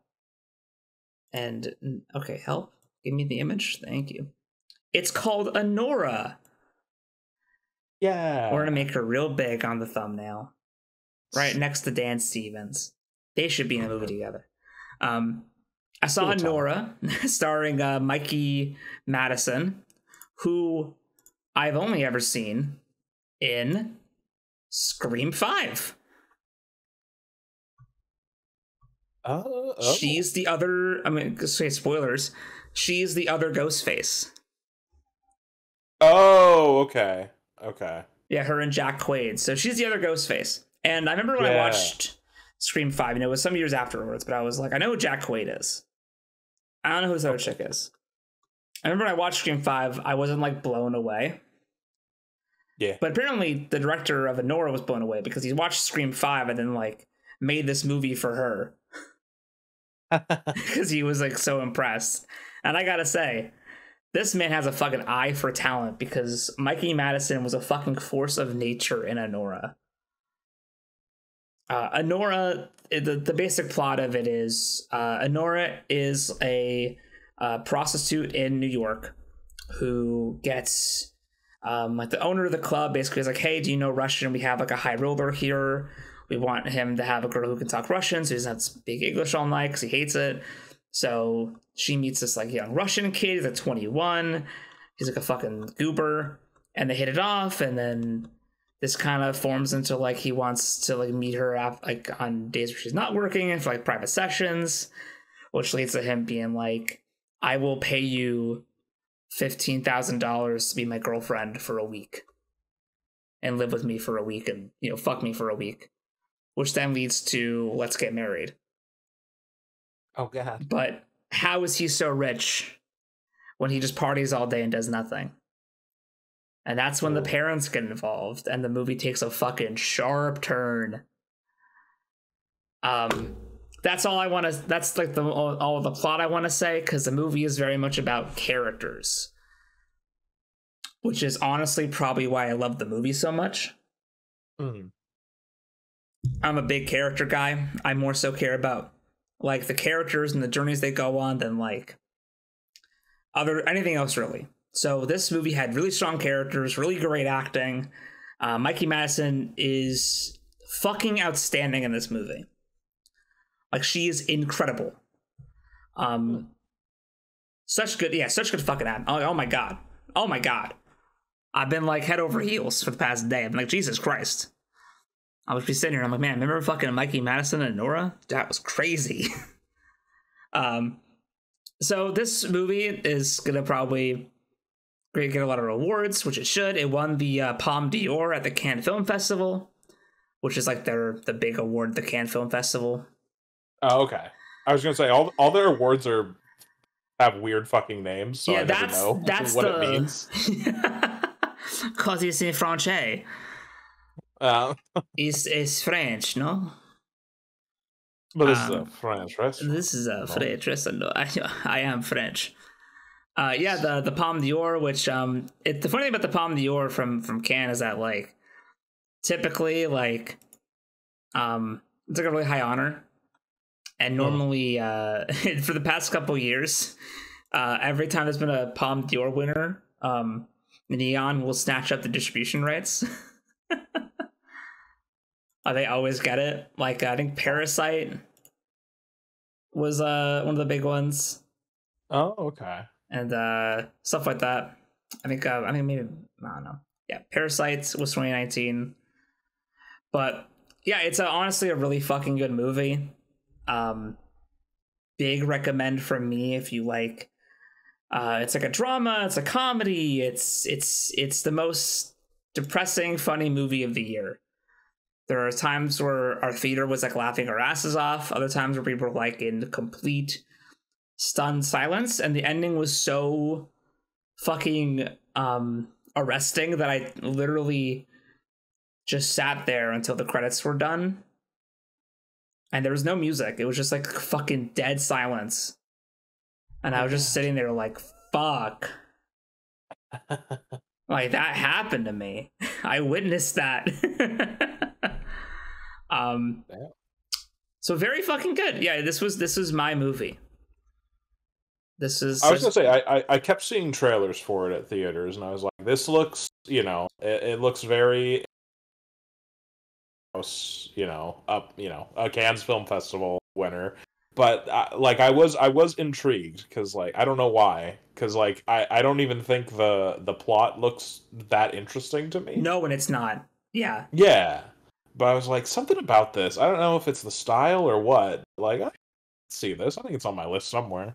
Yeah, I highly recommend. It's a movie of characters being characters. And num num num num num. Like, eat that shit up. Like, give me that all day, every day. It's only the 4th movie this year I gave a full 5 stars to. Not bad. I didn't even give Smile 2 5 stars. What did you give Smile 2? 4.5. 4.5? Yeah. I don't know why. I think I've sort of taken the Dave Meltzer approach, where if I have to question if it's a 5 star, it's not a 5 star. Fair. Where I'm like, if I have to really like think about it, then it just doesn't hit it. And I mean, I loved Smile 2, but I don't know. I think there's some bits I just wanted like a bit more out of it. Even though it was fucking phenomenal. I mean, it's my number 5 of the year, so it is really fucking good. Oh, yeah. It's just I thought there could have been like something more. I'm not sure what it is, but because of that, I have to not give it the full 5, unfortunately. But it's fair. You know, sometimes it's hard to quantify, because like I remember right after I watched the Burbs, I was entering it, and Katie was like, how high are you ranking? I was like, I'm giving it 4 stars. And she, why doesn't it reach 5? And I was like, well, 5 is like the Godfather. Yeah, real good. Like, okay, so what is the Burbs missing? And I'm like, I don't know. Well, this is just where it feels right. Yeah, I'd say like after 4, it's really vibes. It is. It's like 4.5 is like, this was such a fucking good, solid fucking movie. But 5 is like, this is the pantheon of like excellence. Yeah, this is like it gets to the point where it's like, I can't see this movie because it's too good. It's too rich. Like, yes. I need this movie for special occasions. That's it too. Yeah, I feel like Smile 2 I put on whenever, but I feel like Anora I'd have to be like, all right, we're gonna get our hearts destroyed today. Yeah, I gotta buckle in. Yeah, I gotta fucking lock in for this one. Yeah, I've only given 4 movies 5 stars: Dune, Challengers, and Look Back, and Anora. It's been a tough year, but a lot of good horror this year too. Well, something from this year that I did watch that did not get 5 stars was from my list of trailer wins. If you're somehow watching and I haven't expounded upon this, I made a list of every American, Australian, British, and South Korean film that came out this year, a playlist of all their trailers, and I've been watching through, and anyone that's remote pick out and add to my list, and I've slowly started chipping away at that. So this is my second movie that I watched from the list. It's called He Went That Way, which is, it's this weird, I don't know how you classify them, where I guess it's the inspired by a true story, but it's like not even using the real life people's names and everything. I guess it's just taking the concept introduced from these real events and making it into a movie. But it is starring Zachary Quinto and some putts. Whoa! Jacob Elordi, man, what the fuck? I don't know who he is. He's great. Good. Oh, sorry. Well, sorry, chef. he's got room from here, I guess. Oh, sorry. But so Zachary Quinto is a animal trainer for this TV monkey who was very clearly. Could you click on and off your toggle your audio thing? Oh, shows it being yeah, funky? A little bit. I'm sorry, my love. Piss. No. It is what it is. Hold on. I'm trying to get you there. Moment. I'm just trying to get you there. Let me just. All these posters I'm finding online cut like Jacob Elordi in half, and he's like the most like prominent one on the poster. Oh, that is. It's very rude. Is this any better? Or does that sound the same? You are fine right now. For right now. Okay. Yeah. Let me. How about now? Is that yeah. all? Okay. Cool. I literally just switched it back and forth. So sometimes, man, just gotta slap it. Sometimes the mic just gets a little tired. So He Went That Way. Zachary Quinto is an animal monkey that has been on the monkey very clearly being played by someone in costume. It was very jarring. And he is he's on this long like cross country drive because all of his, I guess, TV opportunities have kind of dried up, and he needs to find work for him and his monkey. And this is I want to make sure this is a fake monkey. This is a fake monkey. Very clearly a fake monkey. Very clearly a fake monkey. And they try to film around it as much as they can. It's very rare that you see shots full on of the monkey, but when you do, you're like, something's not right. The mask and everything is pretty good, but like once you see the monkey like sitting or walking around, it's like, nope, not right. But anyway, so he picks up this random, sort of James Dean-esque fella, hitchhiker, and the guy turns out to be a serial, and so he's kind of like, okay, listen, like, yeah, you could just kill me and take my car off, but you know, I'm a respectable, normal person, and I can get you where you want to go inconspicuously, and it'll all be fine. And so I get they just kind of agree to this setup, and periodically the guy will like attack people or kill people or do like heists, and then Zachary Quinto, like the getaway driver. It wasn't very good. For one, this was probably the worst Zachary Quinto performance I've seen. It's also the worst Jacob Elordi performance you've ever seen. It must be. Zachary Quinto kind of reminded me of Mark Wahlberg in The Happening. Like, when he's doing the trees are killing people. Oh no! Like he has like that kind of. It's always like this. It's like this constantly like kind of questioning tone, but nervous. I don't know what, but it was like he had the same like delivery for every line. But like it just kind of felt like the movie couldn't commit to a tone. Like at times it was like, is this like a weird like black comedy buddy road trip? Is this a thriller? Like I don't like it didn't go too far in any direction. Blah. So, whatever. And then the last thing I have a quick. Oh, please. Okay. So this is really weird. So I want to look at who the director was, because you're like, this movie sucks, and I'm like, that's weird because like Zachary Quinto and Jacob Elordi are good actors. Yeah. I know they can be good. So the common denominator is, well, A, the director, but B, they probably came on set and were like, what's with the fucking monkey? And then we're like, I just need the paycheck. I can't do this. Which I think it would be a fair thing. So I looked at the director, and this was his directorial debut. Oh boy. He was known for, according to IMDb, I think this might be some disparate like information. This is the puzzle pieces I'm putting together for this movie. According to IMDb, he did cinematography for a bunch of like random movies in the late 80s to very early 90s. Okay.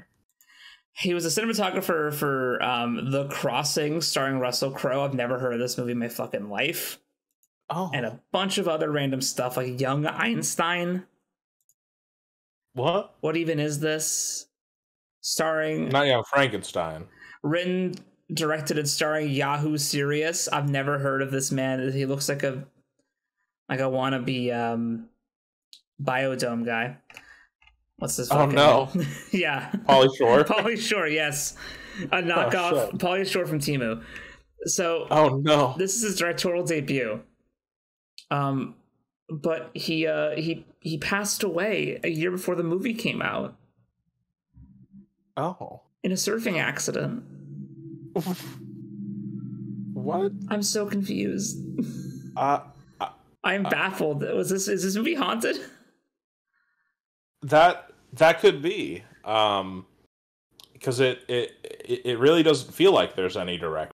So I don't know how much he actually was able to film. Maybe this is like a 50% pickup shoot sort of. It might have been, and they were just so harrowed by that they just couldn't. Yeah, that's crazy. Anyway, he went that way. That explains that explains a lot. Yeah, if the director just wasn't there for half the movie because he passed away, and so everyone's like, "Oh, I guess we have to finish it." Yeah. Yeah. Oh, I was. So this is the arc that Zachary goes on. So this whole time he is driving towards this opportunity, and he is trying to pick up other work, and he phones his wife at home to say that he's trying to find things. She's like, no, just do this thing that I set up. Okay.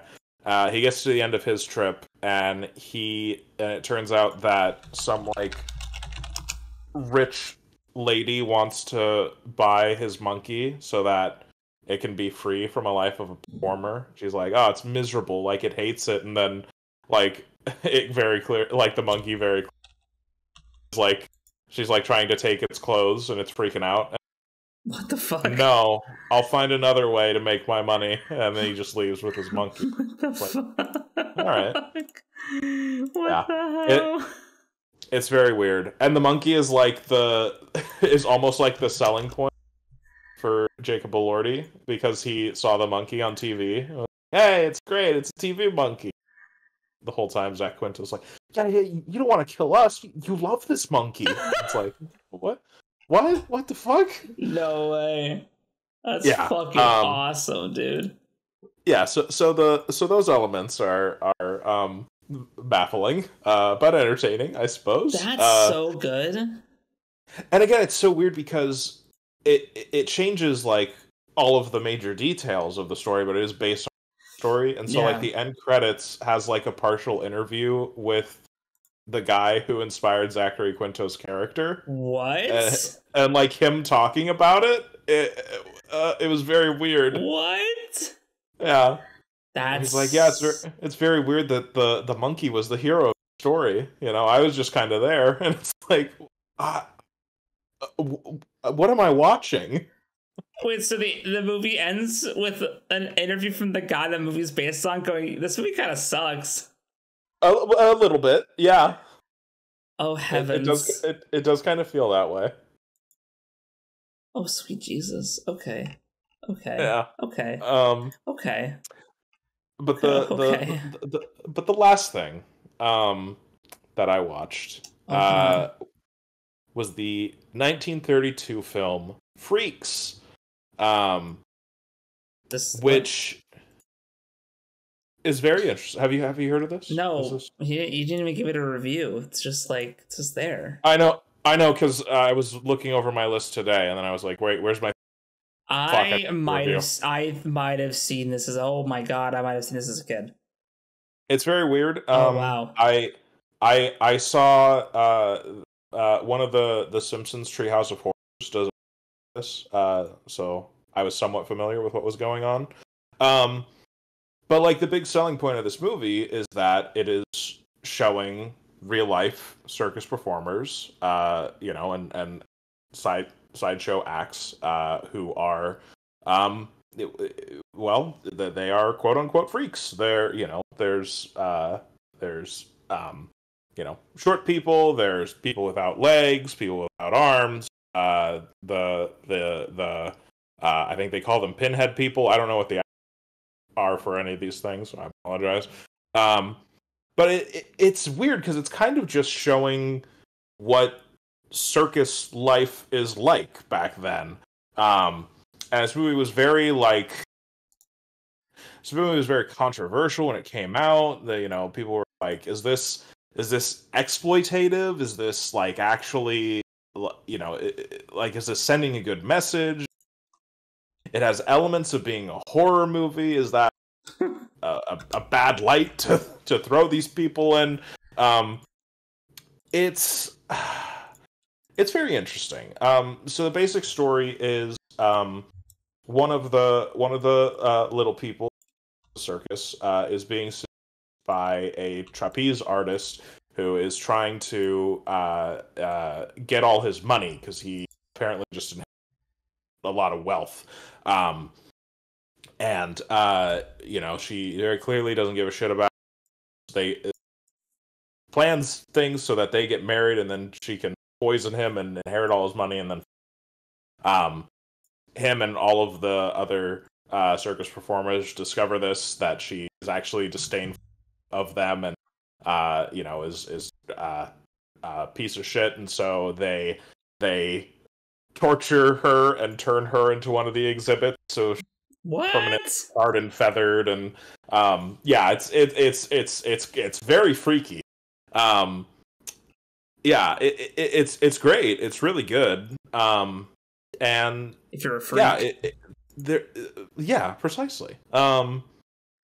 It's very interesting to see real life circus attractions, and they have some, they address some of the things where people will shit on them because they're different, but then you also have the quote unquote normal people who work at the circus who do relate to them, and everything's hunky dory. It was very it felt insightful to see what that kind of life was like. So yeah. Check it out. Interesting. Apparently, so the one I saw had an added in ending to sort of be like the happy ending, because the original ending is just seeing the fate of the trapeze artist and how she is at the end. Holy shit! But they added on a little thing where the little person is strolling around in his mansion, and he's like, life's good. And it's like, oh, okay. There we go. Hell yeah. Did Tony Storm show up at all, or was it a? I didn't see her. That's a shame. I think she might have been working on a match with Wendy Richter at the time. Yeah, you're right. So. I'm sorry. Yeah, that's probably true. Yeah. To end our little podcast, I'm gonna bring up a topic from an old video. So, sure. Let me set my All right, so our final topic. A while ago, I talked about how they announced that Destiny, the game I play, unfortunately, is having a mobile version come out. Oh, yeah. And I was invited to play the alpha. So I'm one of the elite. I don't actually know how many people. Probably a lot, actually. Let me feel important for a minute. I'm one of the few who has played Destiny Rising. And so I'm here to talk about my experience thus far. I did a few things in regards to Destiny Rising. I tried it on my phone, and my phone wanted to die. The graphics were utterly terrible. Oh no. And I was like, you know what? It's been over 2 years. I guess I do need a new phone. And I was right. I had one payment left on my phone, so I just paid it off. Got a new phone. Hey. With a better stuff and everything. So I got a brand new phone, brand spanking new. It's a Galaxy S24 Plus. Bigger screen, better for comic reading, which is great for me. And I was a dork, and I ordered a controller for your phone. Good. So what it does is it opens up, so you can put your phone, and then you close it, and then it syncs to your phone's size. Nice. So all phones are welcome. And it's pretty good. There's a more expensive one that I could have gotten, but I kind of wanted to get the middle range one because I didn't know how much I was going to care about this. Sure. So I've been playing Destiny Rising about every day. Though the first day or two, I'll admit I wasn't playing that much because it was on my shitty old phone.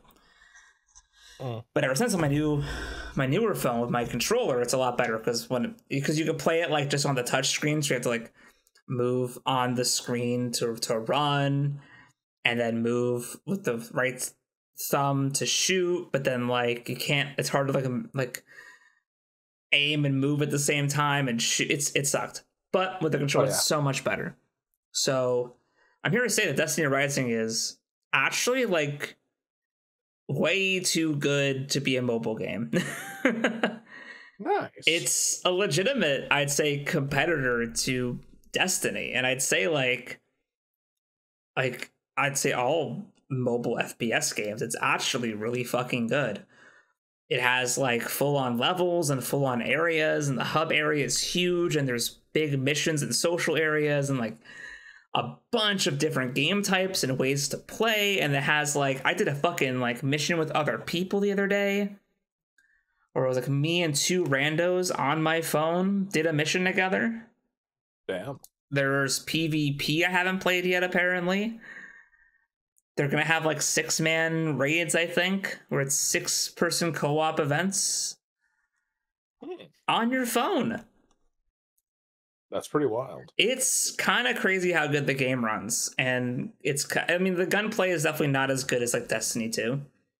Sure. But for like a mobile game to first-person shooter, it's really good. Yeah, what did you just say something? See, I was gonna say it's funny because I tried to sign up for the beta for the Rebel mobile game, and I haven't heard anything back yet. So, like, realistically, how many people are trying to get into this? You're one of the 3. I'll make it 4 today, though. There you go. But yeah, no, Destiny Rising was actually like, it's been pretty fun so far, and the alpha is going for like a month. Okay. So it's pretty fucking solid. I like it. It has like some sort of the gimmick is like in regular Destiny, and Nathan, you know from your 1 hour of playing, you can like choose a class.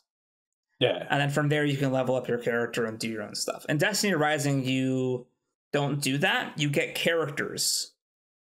And each character has their own abilities and weapons they can use. So you're sort of leveling up multiple characters for different scenarios. Okay. And because of that, you can collect multiple characters. Of course. Through, essentially like gacha. Like you say, I have 10 tokens, give me 10 draws, and then 10 random things with a percentage to get a good character.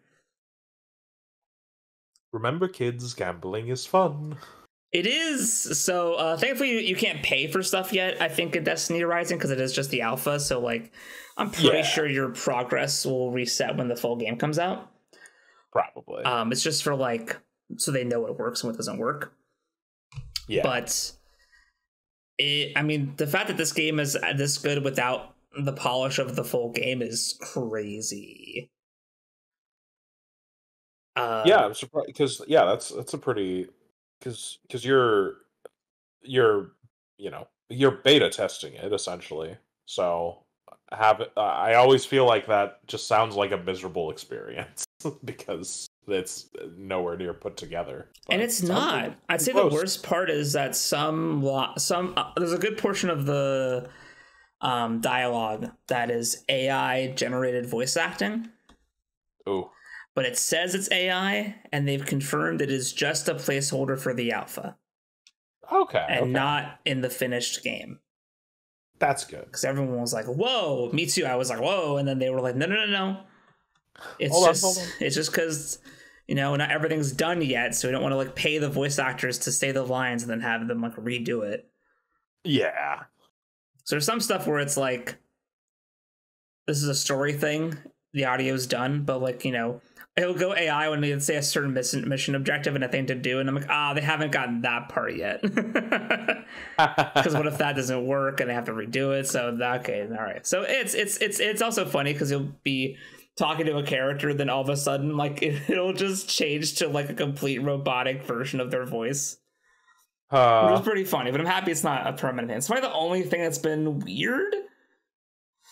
Everything else has worked really fucking well. It's actually kind of challenging. I thought for a phone game, they'd probably make it easy, but it's been like, I've kind of got my ass kicked a little bit. All right. So I'm a big fan so far, and of course you could like get it on your computer with BlueStacks, but I'm doing this on my phone because I kind of like the idea of I work on my computer, I game on my computer, having a game I play on my computer, have a version of that on my phone that I could play like on my bed, on my couch, on the toilet, is kind of like when I want to scratch the itch, but I don't want to like boot up the computer, log into fucking Destiny, get wrapped up in a whole thing. Yeah, listen, if we can enter the era where mobile games are properly crossing the threshold to handheld gaming, then I'm all for it. Yeah, I'd say the graphics for Destiny Rising on my phone, which is like pretty fucking new. I'm sure it's probably better on Apple because I think their phones are probably a bit more powerful. Sure. But I mean, on my Samsung S24 Plus, it runs like a dream, and it looks pretty close to Destiny 1 graphics, which like 2014 PS4 is a pretty good graphical range. Oh yeah. I mean, I feel like the PS4 was sort of like we can stop like really improving. It was it was kind of okay, here's our limit. Let's just do what little refinements we can. We're not trying to reinvent the wheel. Exactly. That's why I don't feel the need to buy a PS5, because I'm like, the PS4 is pretty much so good. Yeah, well, you don't need it. Yeah, that's all I have. Yeah, I'm gonna keep playing it. Maybe I'll report back. I have still been watching The Penguin, but I think Joe's also now watching it, so maybe I'll wait to do a big thing with maybe you and Joe, or just Joe, when it's done. There we go. But it's good. I'm perpetually 1 week behind. I typically watch it on like Wednesdays or something. Oh, okay. It's bad. I'm very, very out of the loop. I also finally watched. I think I'm not done with Dynamite yet, because it's came out like 6 days ago. I'm still have to finish Dynamite. Oh shit! It's been bad. I've been bad about it. But Nathan, the last thing I want to talk about to you is that I want to. This is a Rebel Moon thing. Oh shit! I went to box lunch at the mall the other day. Yes. And I saw that they had in their discount bin, it was a fucking big bowl of Rebel Moon pin, like backpack clip figures. Yeah. Or it's like a gotcha blind bag where you can get one of several characters in this bag. Yeah. And they had buy one, get two free. So I got three. And then I was like, I could just buy all of them. Yeah. And then I went back the next day and I grabbed the bowl and I was like, can I buy all of these? And then the cashier was like, I don't see why not. She was like, that's Rebel Moon, right? Yeah. I told them, I was like, I'm just here to help you clean out your stock. I have the receipt. Hold on. Let me unravel my my scroll. I got 27 figures, so technically 30 in all, if you think about it. Okay. Does it tell me how much I saved? Okay, so I spent $39 even, because I rounded up for charity. Of course. And I saved $99.82.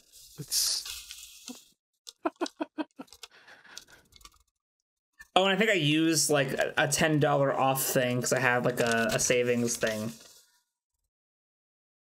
Okay. But yeah, I got 27 Rebel Moon clip figures. So have you opened them all? Do you have the complete set? I have not opened them yet, so I want to ask you a question. Oh shit! Should we do a special escape? Whoa, sorry, Shuttlecast. I transported myself back in time for a moment. You did. I didn't mean to say that. I'm so sorry. A special, don't say it, don't think it. A special Shuttlecast presentation where we yap, but I open Rebel Moon figures the whole time. We talk about Rebel Moon, and I don't know. We can do a whole thing about it. Yeah, man. Yeah. Have a buddy for it. Yeah, that'd be cool. Maybe if anybody wants it to be live, we could do that too. Have a live Rebel Moon discussion while I open up figures. Yeah. Let us know. I got this bag of 27 figures next to my desk, just waiting for the lucky day. Oh, Jesus Christ. I know, I don't even know what to do with them. I'm pretty sure all the duplicates I get, I'll just give to you, because you're the only other Rebel Moon person in the fucking state. Yep.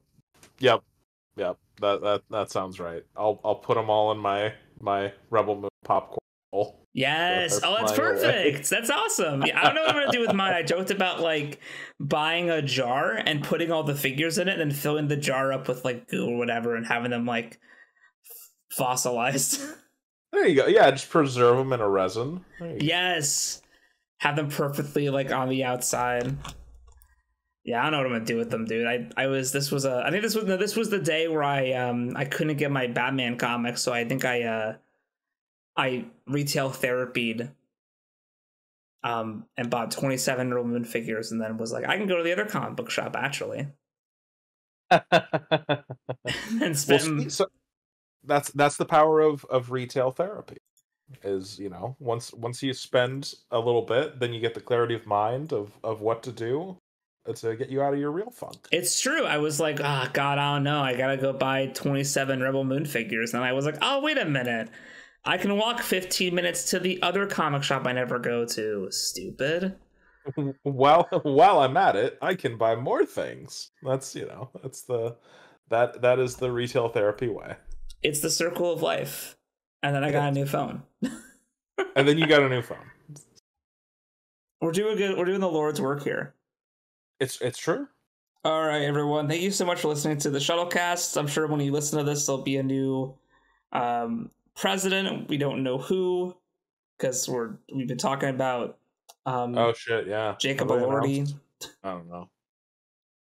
And whatever the outcome is, I hope you take some. This is your little safe haven from the world. I hope you see all this in your sub box and you're like, God, they're talking about the Exorcism? Hell yeah. Like, oh my god, is that the baby man from Freaks in the thumbnail? Let's go. That's... What is that low quality JPEG? Did they watch it? I couldn't do it.